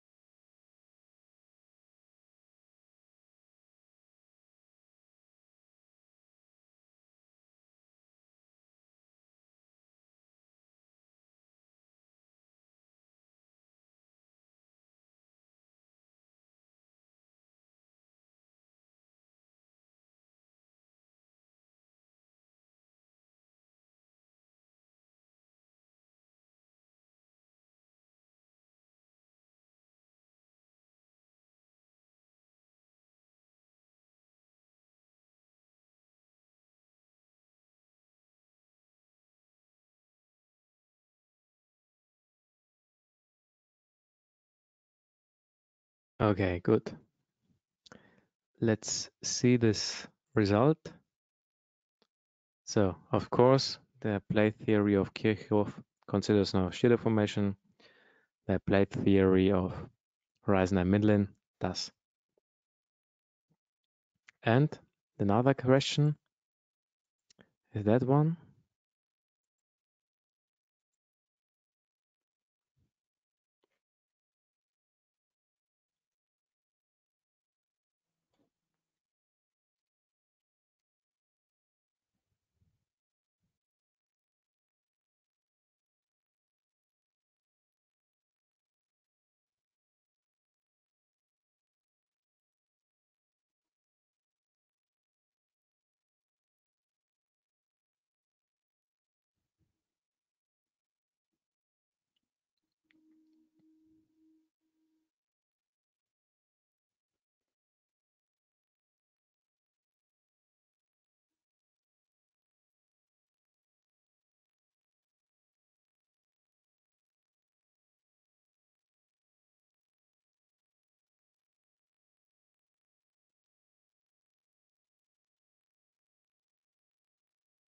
Okay, good.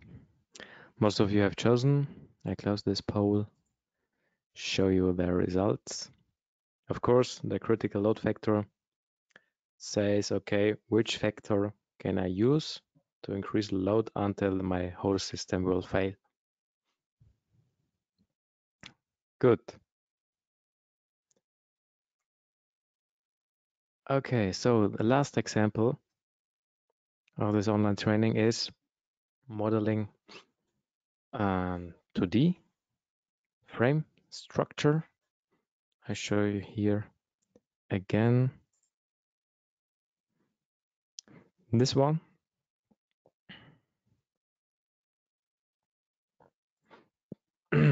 Okay, good. For that, I copy just here this column. So I draw a selection window of that.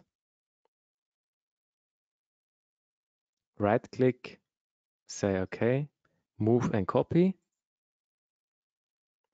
Number of copies, 1, and the displacement vector should be 10 meters to the X direction. Click on OK.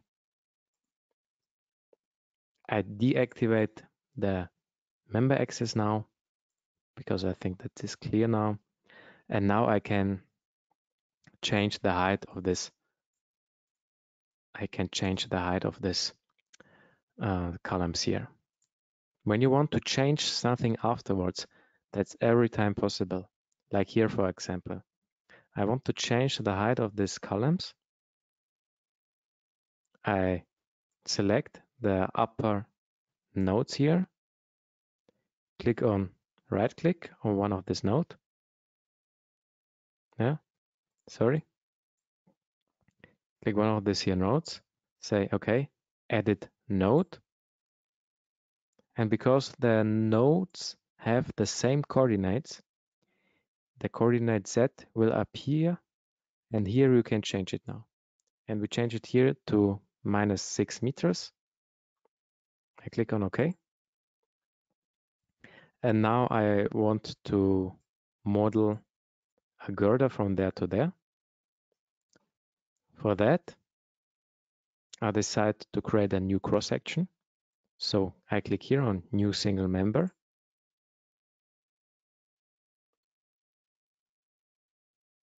I create here a new cross-section for the member start. And I take this IPE profile. IPE profiles are very popular for using for using especially as girders and beams when you get a lot of bending moments, because they are very cheaper to produce than these bigger HEB H profiles here. Okay, I choose here this IPE 300 profile, click on OK, click again on OK, and draw this girder from there to there. So from the left side to the right side. With right click or escape, I close this window, and I have here now a frame. Good. And I look back to my load case. So I jump there to the load case, and I copy now this single load from one corner to the other corner by pressing by drag and drop. So again, I click on one of this, I click on that single force, press my control key on the keyboard, and copy it from the left side to the right side. Now I want to change the values, so I select them by drawing a selection window from the right to the upper left side. Right click on the force, click on edit nodal load, and here I say, okay, I want to have 100 kilonewton. Okay,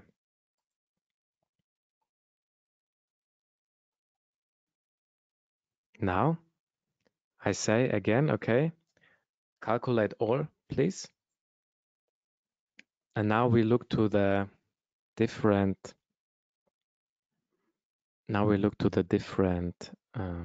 backlink cases.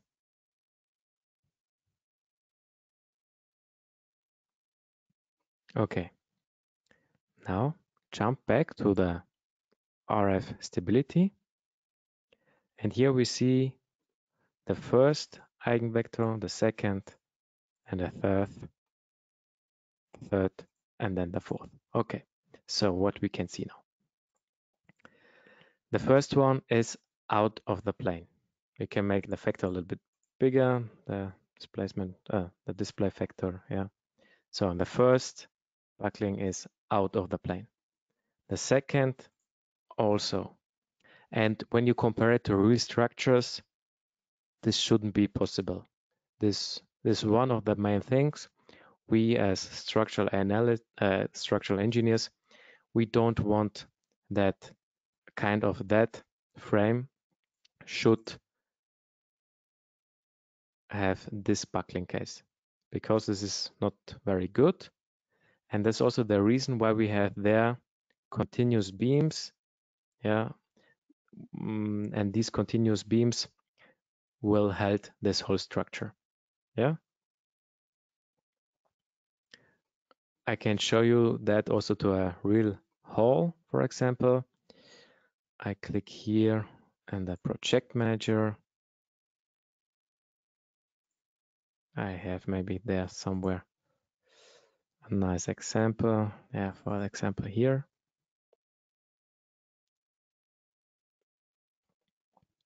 And yeah, in order not to have this kind of buckling case, we have here also this continuous beams here, and they will hold this frame here in one plane. Yeah. But here in this case, we don't have this. Yeah. And this is also the reason why this will fail at first.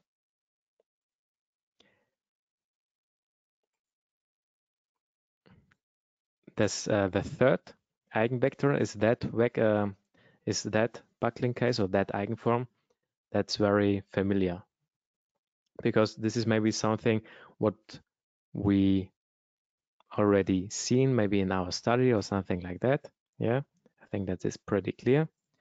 And in order to get this as the first buckling case or as first eigenvector, we have to consider the right boundary conditions. So we can add there some additional nodal supports, and then we don't have this kind of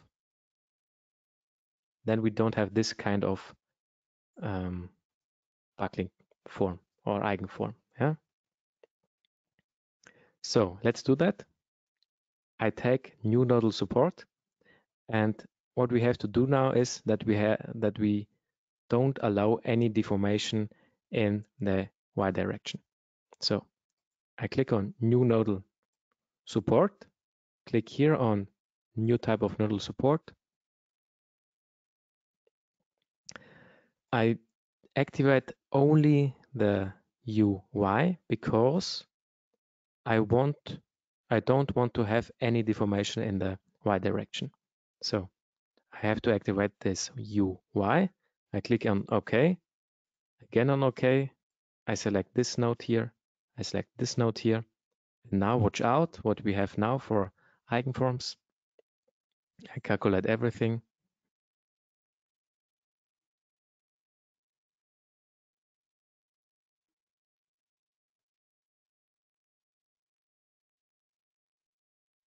Yeah. And now my first eigenvector is this one I wanted to have.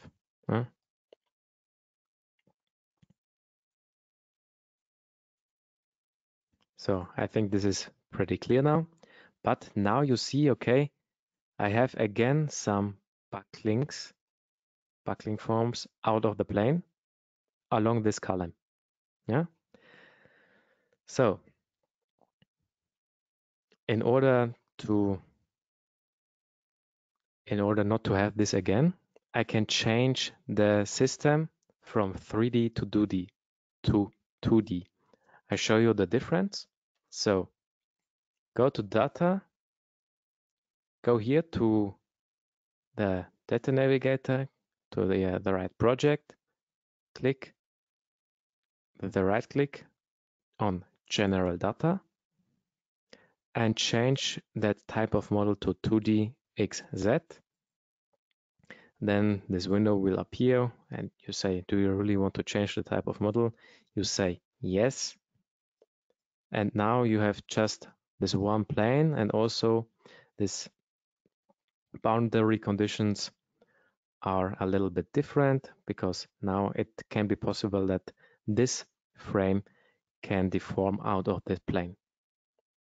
So let's look to this RF stability again, to the results.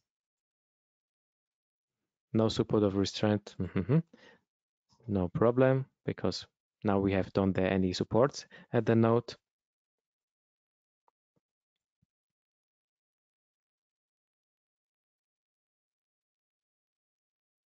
Yeah, and now we have here the first eigenvector and the 3 other ones are just in the plane. Yeah. This is something you have to consider. Good. Yeah. Praxitelis. I think I am at the end of this online training. Do you want to add some information or do you want to mention something? Yes, Daniel. Okay, as we've got no questions. I would like to show that context menu, maybe show them how it works when we draw a selection window over an element. Mm-hmm. Do you want to show you that or should I show? Oh, that? yes, of course, I can do that. Yeah, sure. Mm-hmm. Okay. So I give you the right to do that. Mm-hmm.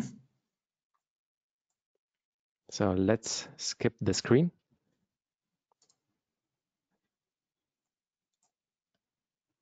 Okay, so do you see my screen now? Yes, we see your screen. Okay, perfect. Okay, so I would like to show you that little to give you a little tip here.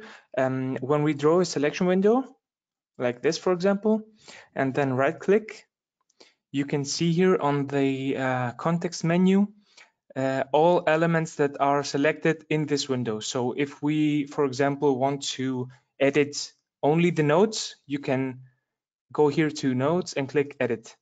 So now you can edit all these nodes that are selected in that window at once. I could show maybe Daniel the new flight mode maybe as well. Yeah, of course, show that. Okay, so we've got a new super cool feature which is called flight mode. You can press on your keyboard Shift plus F, and now with your mouse you can rotate, and with the arrows you can fly through or walk through your model. I think Daniel, you can adjust the pace too. Of course, you can adjust the pace with the plus and minus, or was it plus and minus keys? Yeah. Exactly. Okay, so you can adjust your pace with plus, for example, make it faster, and fly or walk through your model if you want to see something. Okay, and maybe the clipping tool as well. You can go here under if you got any results, for example. Let me show you this real quick.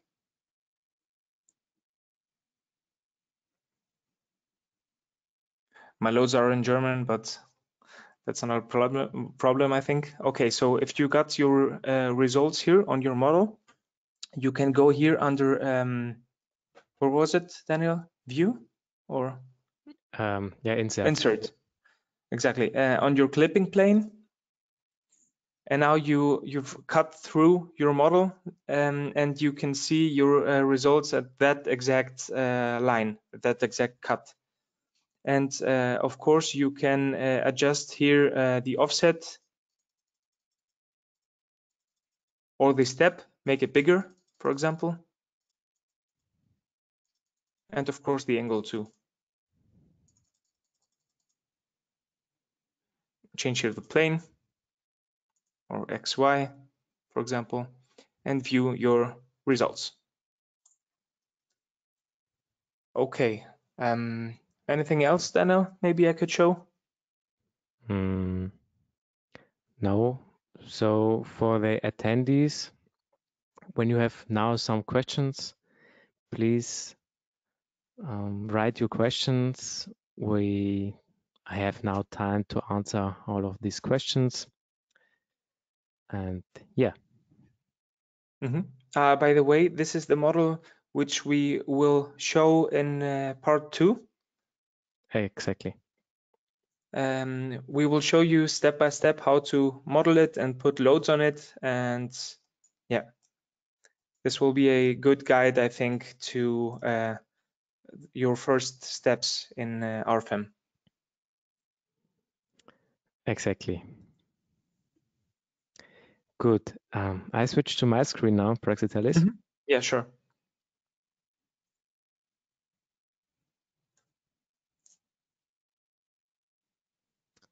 Good. Okay. We've got some questions. Will we be able to rewatch this webinar? Yes, of course.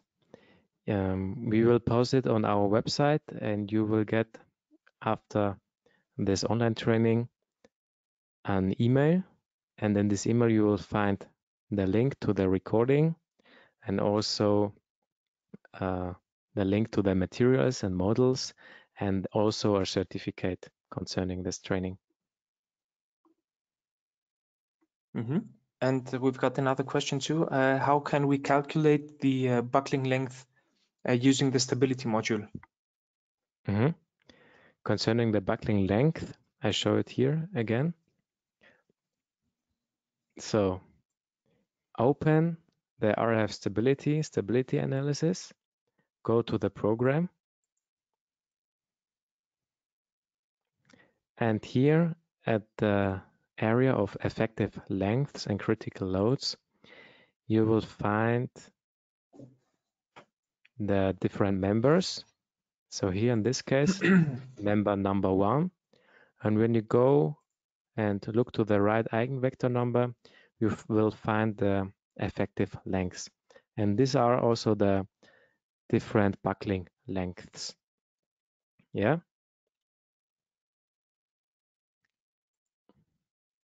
And when I do it again with this Euler case 1, here we have normally a buckling length of, okay, this is now 6 meters multiplied by 2, so the double time. So we have a buckling length of 12 meters.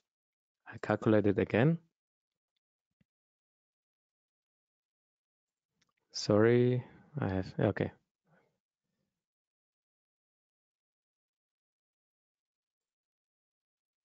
So,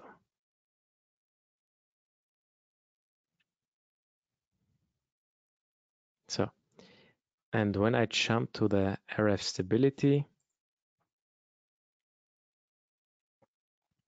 and when you go to the effective lengths,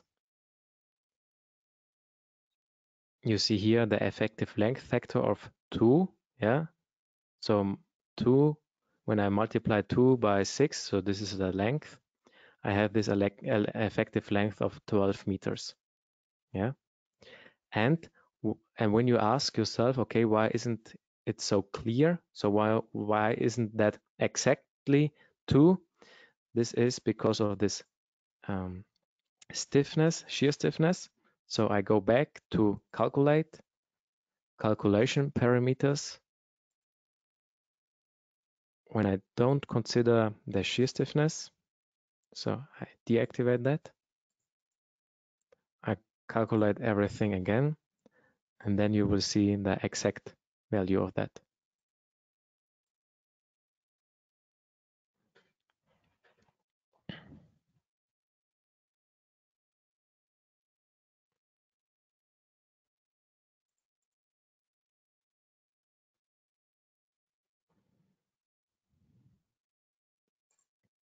Yeah, let's look to the results. And now you will find the clear value of 12 and 2, because this is all case 1, and there we have the effective length factor of 2. Okay, good. The another question is, if we divide the element, the buckling length will be calculated also. Yeah, that's right. You will get the buckling length to each member number.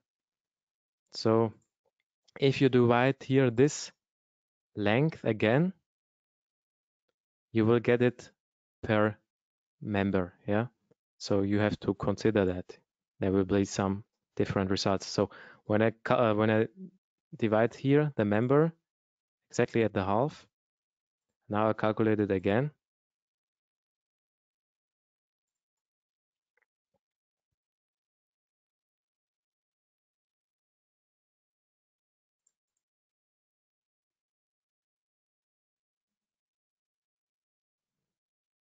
You have to consider now different critical length, because here you have now 1 and 3, so member number 1 and 2, and here now effective length is 4, but the effective length is 12. Yeah, but you have a different critical effective length factor.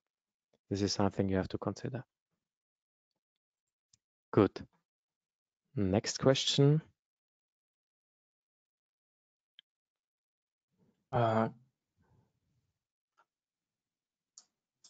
Next is, sorry. Whether we can export or import member locations to and from Excel, to or from an Excel sheet.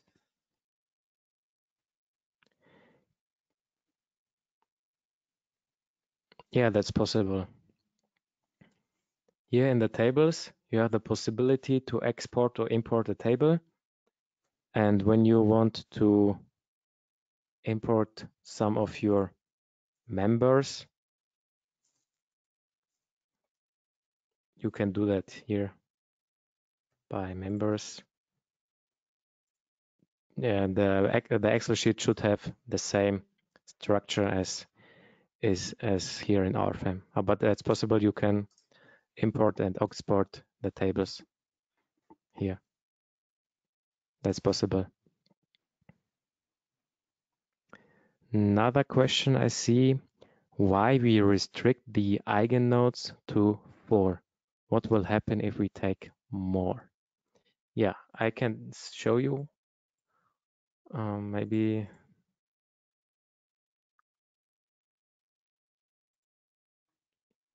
so. What happens if we do more? So first of all, I'm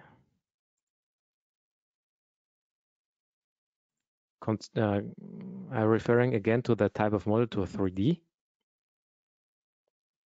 I delete this support direction there. Delete also this node by the help of delete node, but merge joint lines members together and make this 10 meters high. Okay. Now my load is still there. I calculate everything again, and yeah, the reason why I want to have just 4 is that when you do a stability analysis, also referring to a design standard like the Eurocode 3, only the first cases are important for your design, because when you have here the RF stability, this would be the first fail if you would have too much nodal forces here. Yeah. The second fail would be that, And the other fields, like 3 and 4, they wouldn't appear because this is too unrealistic. Yeah.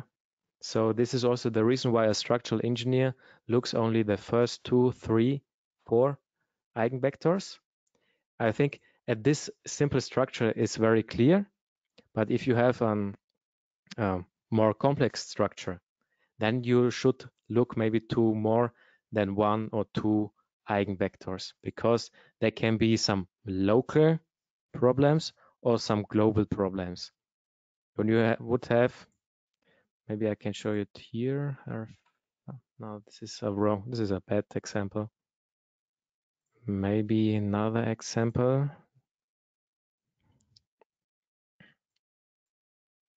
Maybe this one would be interesting. So, are there some loads?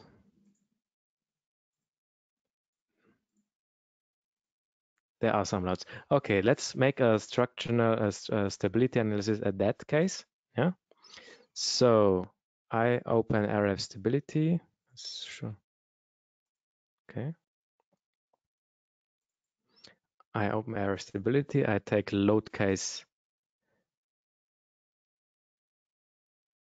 I consider here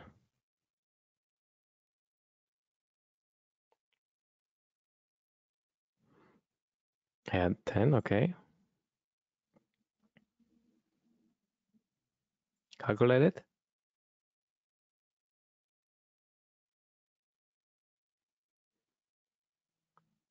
Show me the graphics. Yeah, and the reason is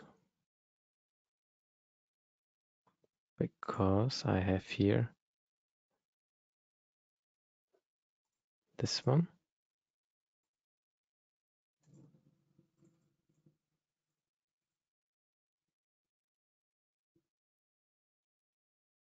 Now I'll calculate it again. Sorry for that, because I have this one, determine eigenvector for unstable model.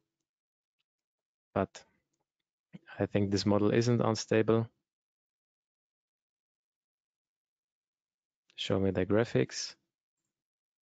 Okay, and here we can see some interesting things.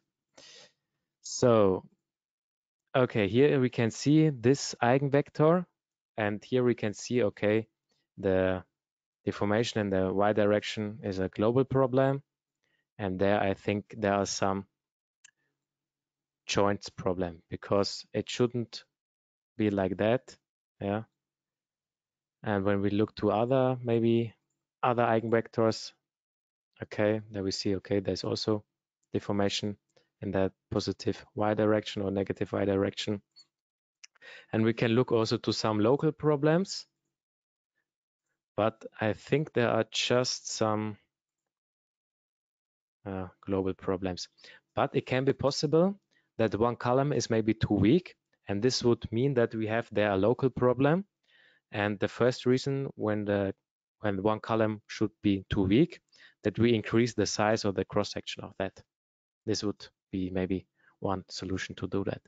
So this would be helpful to look to more than 1 or 2 eigenvectors. Okay, good. Next question. Yes, Daniel, we had a question recently.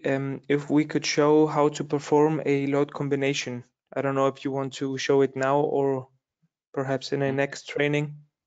So this will be part of the next training, but I can show you that very fast. So very, very fast. So I create here for that example a second load case.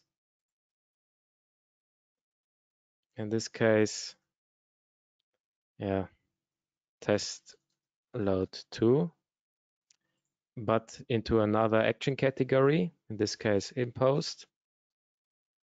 Click on OK. Now I put there an additional nodal force, in this case 200. Yeah. And then I create a new load case. We do it now manually. The next training, so the second part, we do it automatically. So I jump here to the load combinations. I create here a new load combination, give them the name, okay, design internal forces, and put both to that. The different partial factors are here. I click on OK. And when you look now to the load combination, you see here there's 300 and 135. And this is a load combination. Yeah.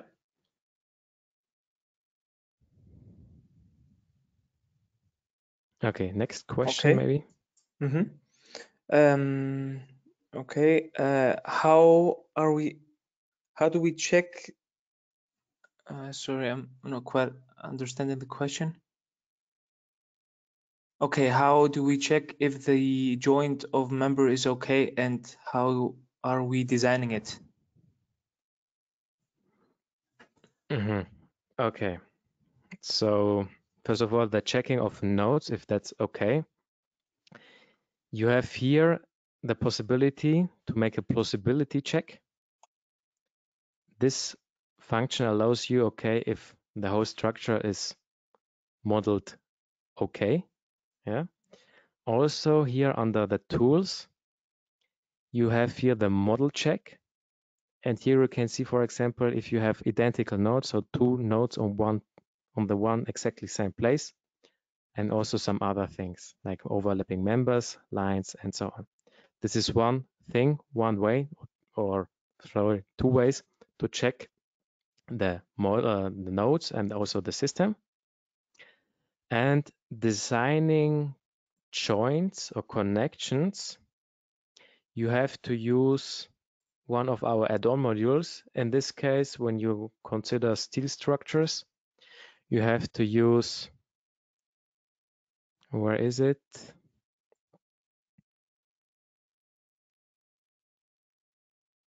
RF joints, design of joints. This would be the add-on module for designing joints here. Yeah. Okay. Next question.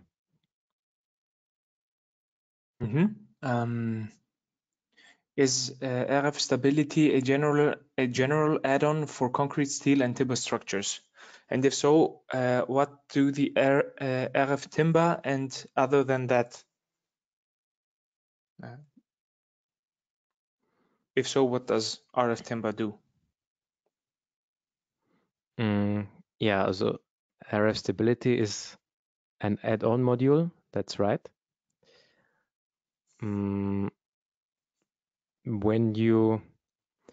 There are different design possibilities to make the stability analysis concerning concrete, steel, and timber structures. And maybe in the steel structures, there is, I don't know the English word, I have to open it. There is one possibility to make a stability analysis with the help of the equivalent member method. Yeah. And to do that, you have to know the buckling lengths. And the buckling lengths you can calculate with the help of RF stability. And the same also with timber structures. Yeah, here at the RF timber, I think you have similar way to consider that. Here, effective lengths, members. You can put there the effective lengths. You calculate it with the help of RF stability. But normally you have to put it here manually. Yeah, but you can add that also here with the help of RF stability. That's possible.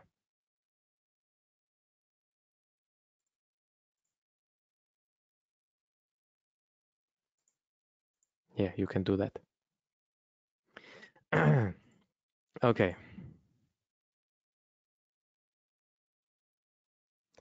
Next question, and maybe also the last question, I would say.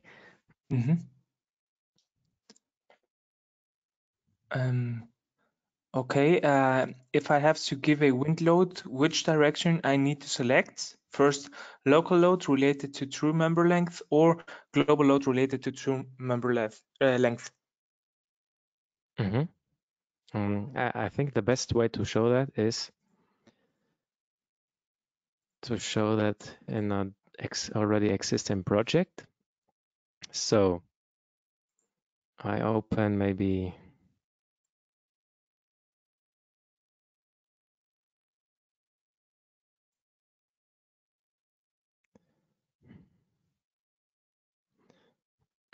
this one.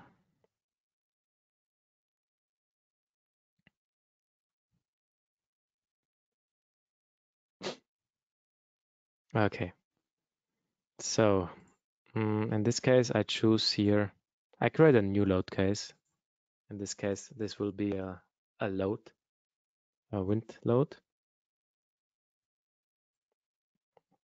And there are several ways to put their load. For example, when I have to consider suction, yeah, or compression forces concerning the wind loads, I have to do it like that. So first of all, new member load, because these are only members. I put the wind loads, so I refer to the local related to true member length. And in this case, when I have to consider the suction or the wind pressure at their value, when I want to consider the compression wind or wind compression, I have to add the positive value. And when I want to consider a suction of the wind forces, negative, because it relates to the local orientated z-axis. Yeah, this would be the wind load. Yeah, and when I want to consider snow loads, for example, I have to consider this kind of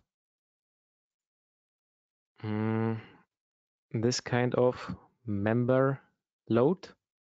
This would be the global related to true member length. Sorry, this one, to the projected member length. This would be the snow load. And this is a little bit different to the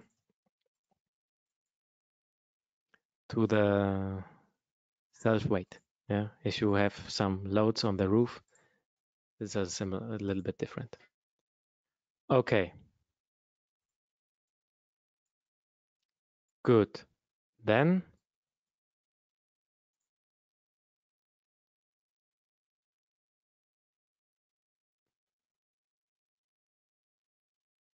okay, good.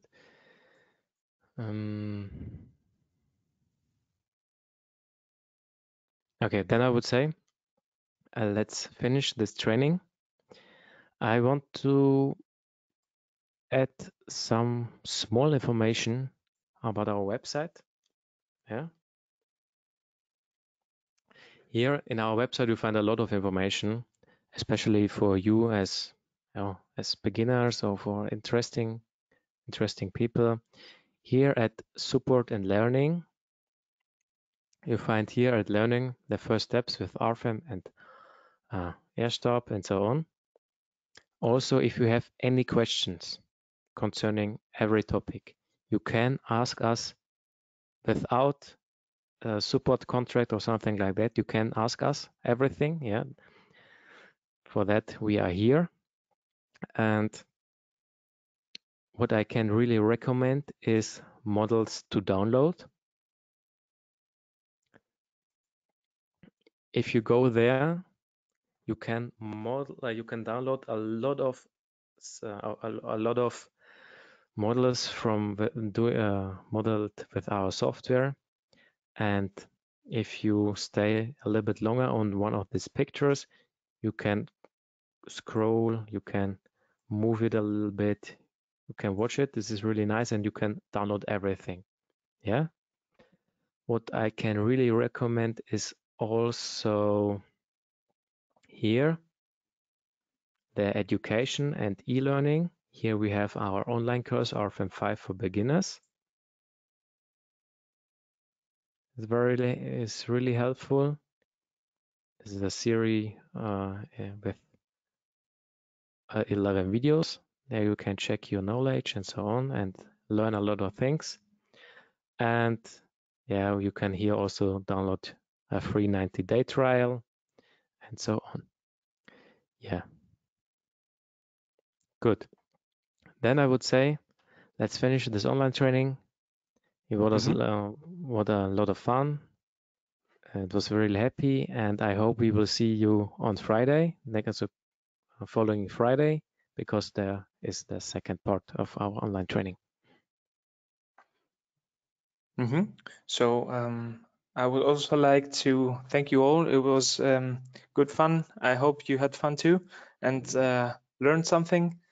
And hopefully we will see each other again on Friday. Okay, guys. So have a nice week. Have a nice week, have a nice day, and stay healthy. So, bye-bye. Okay, bye.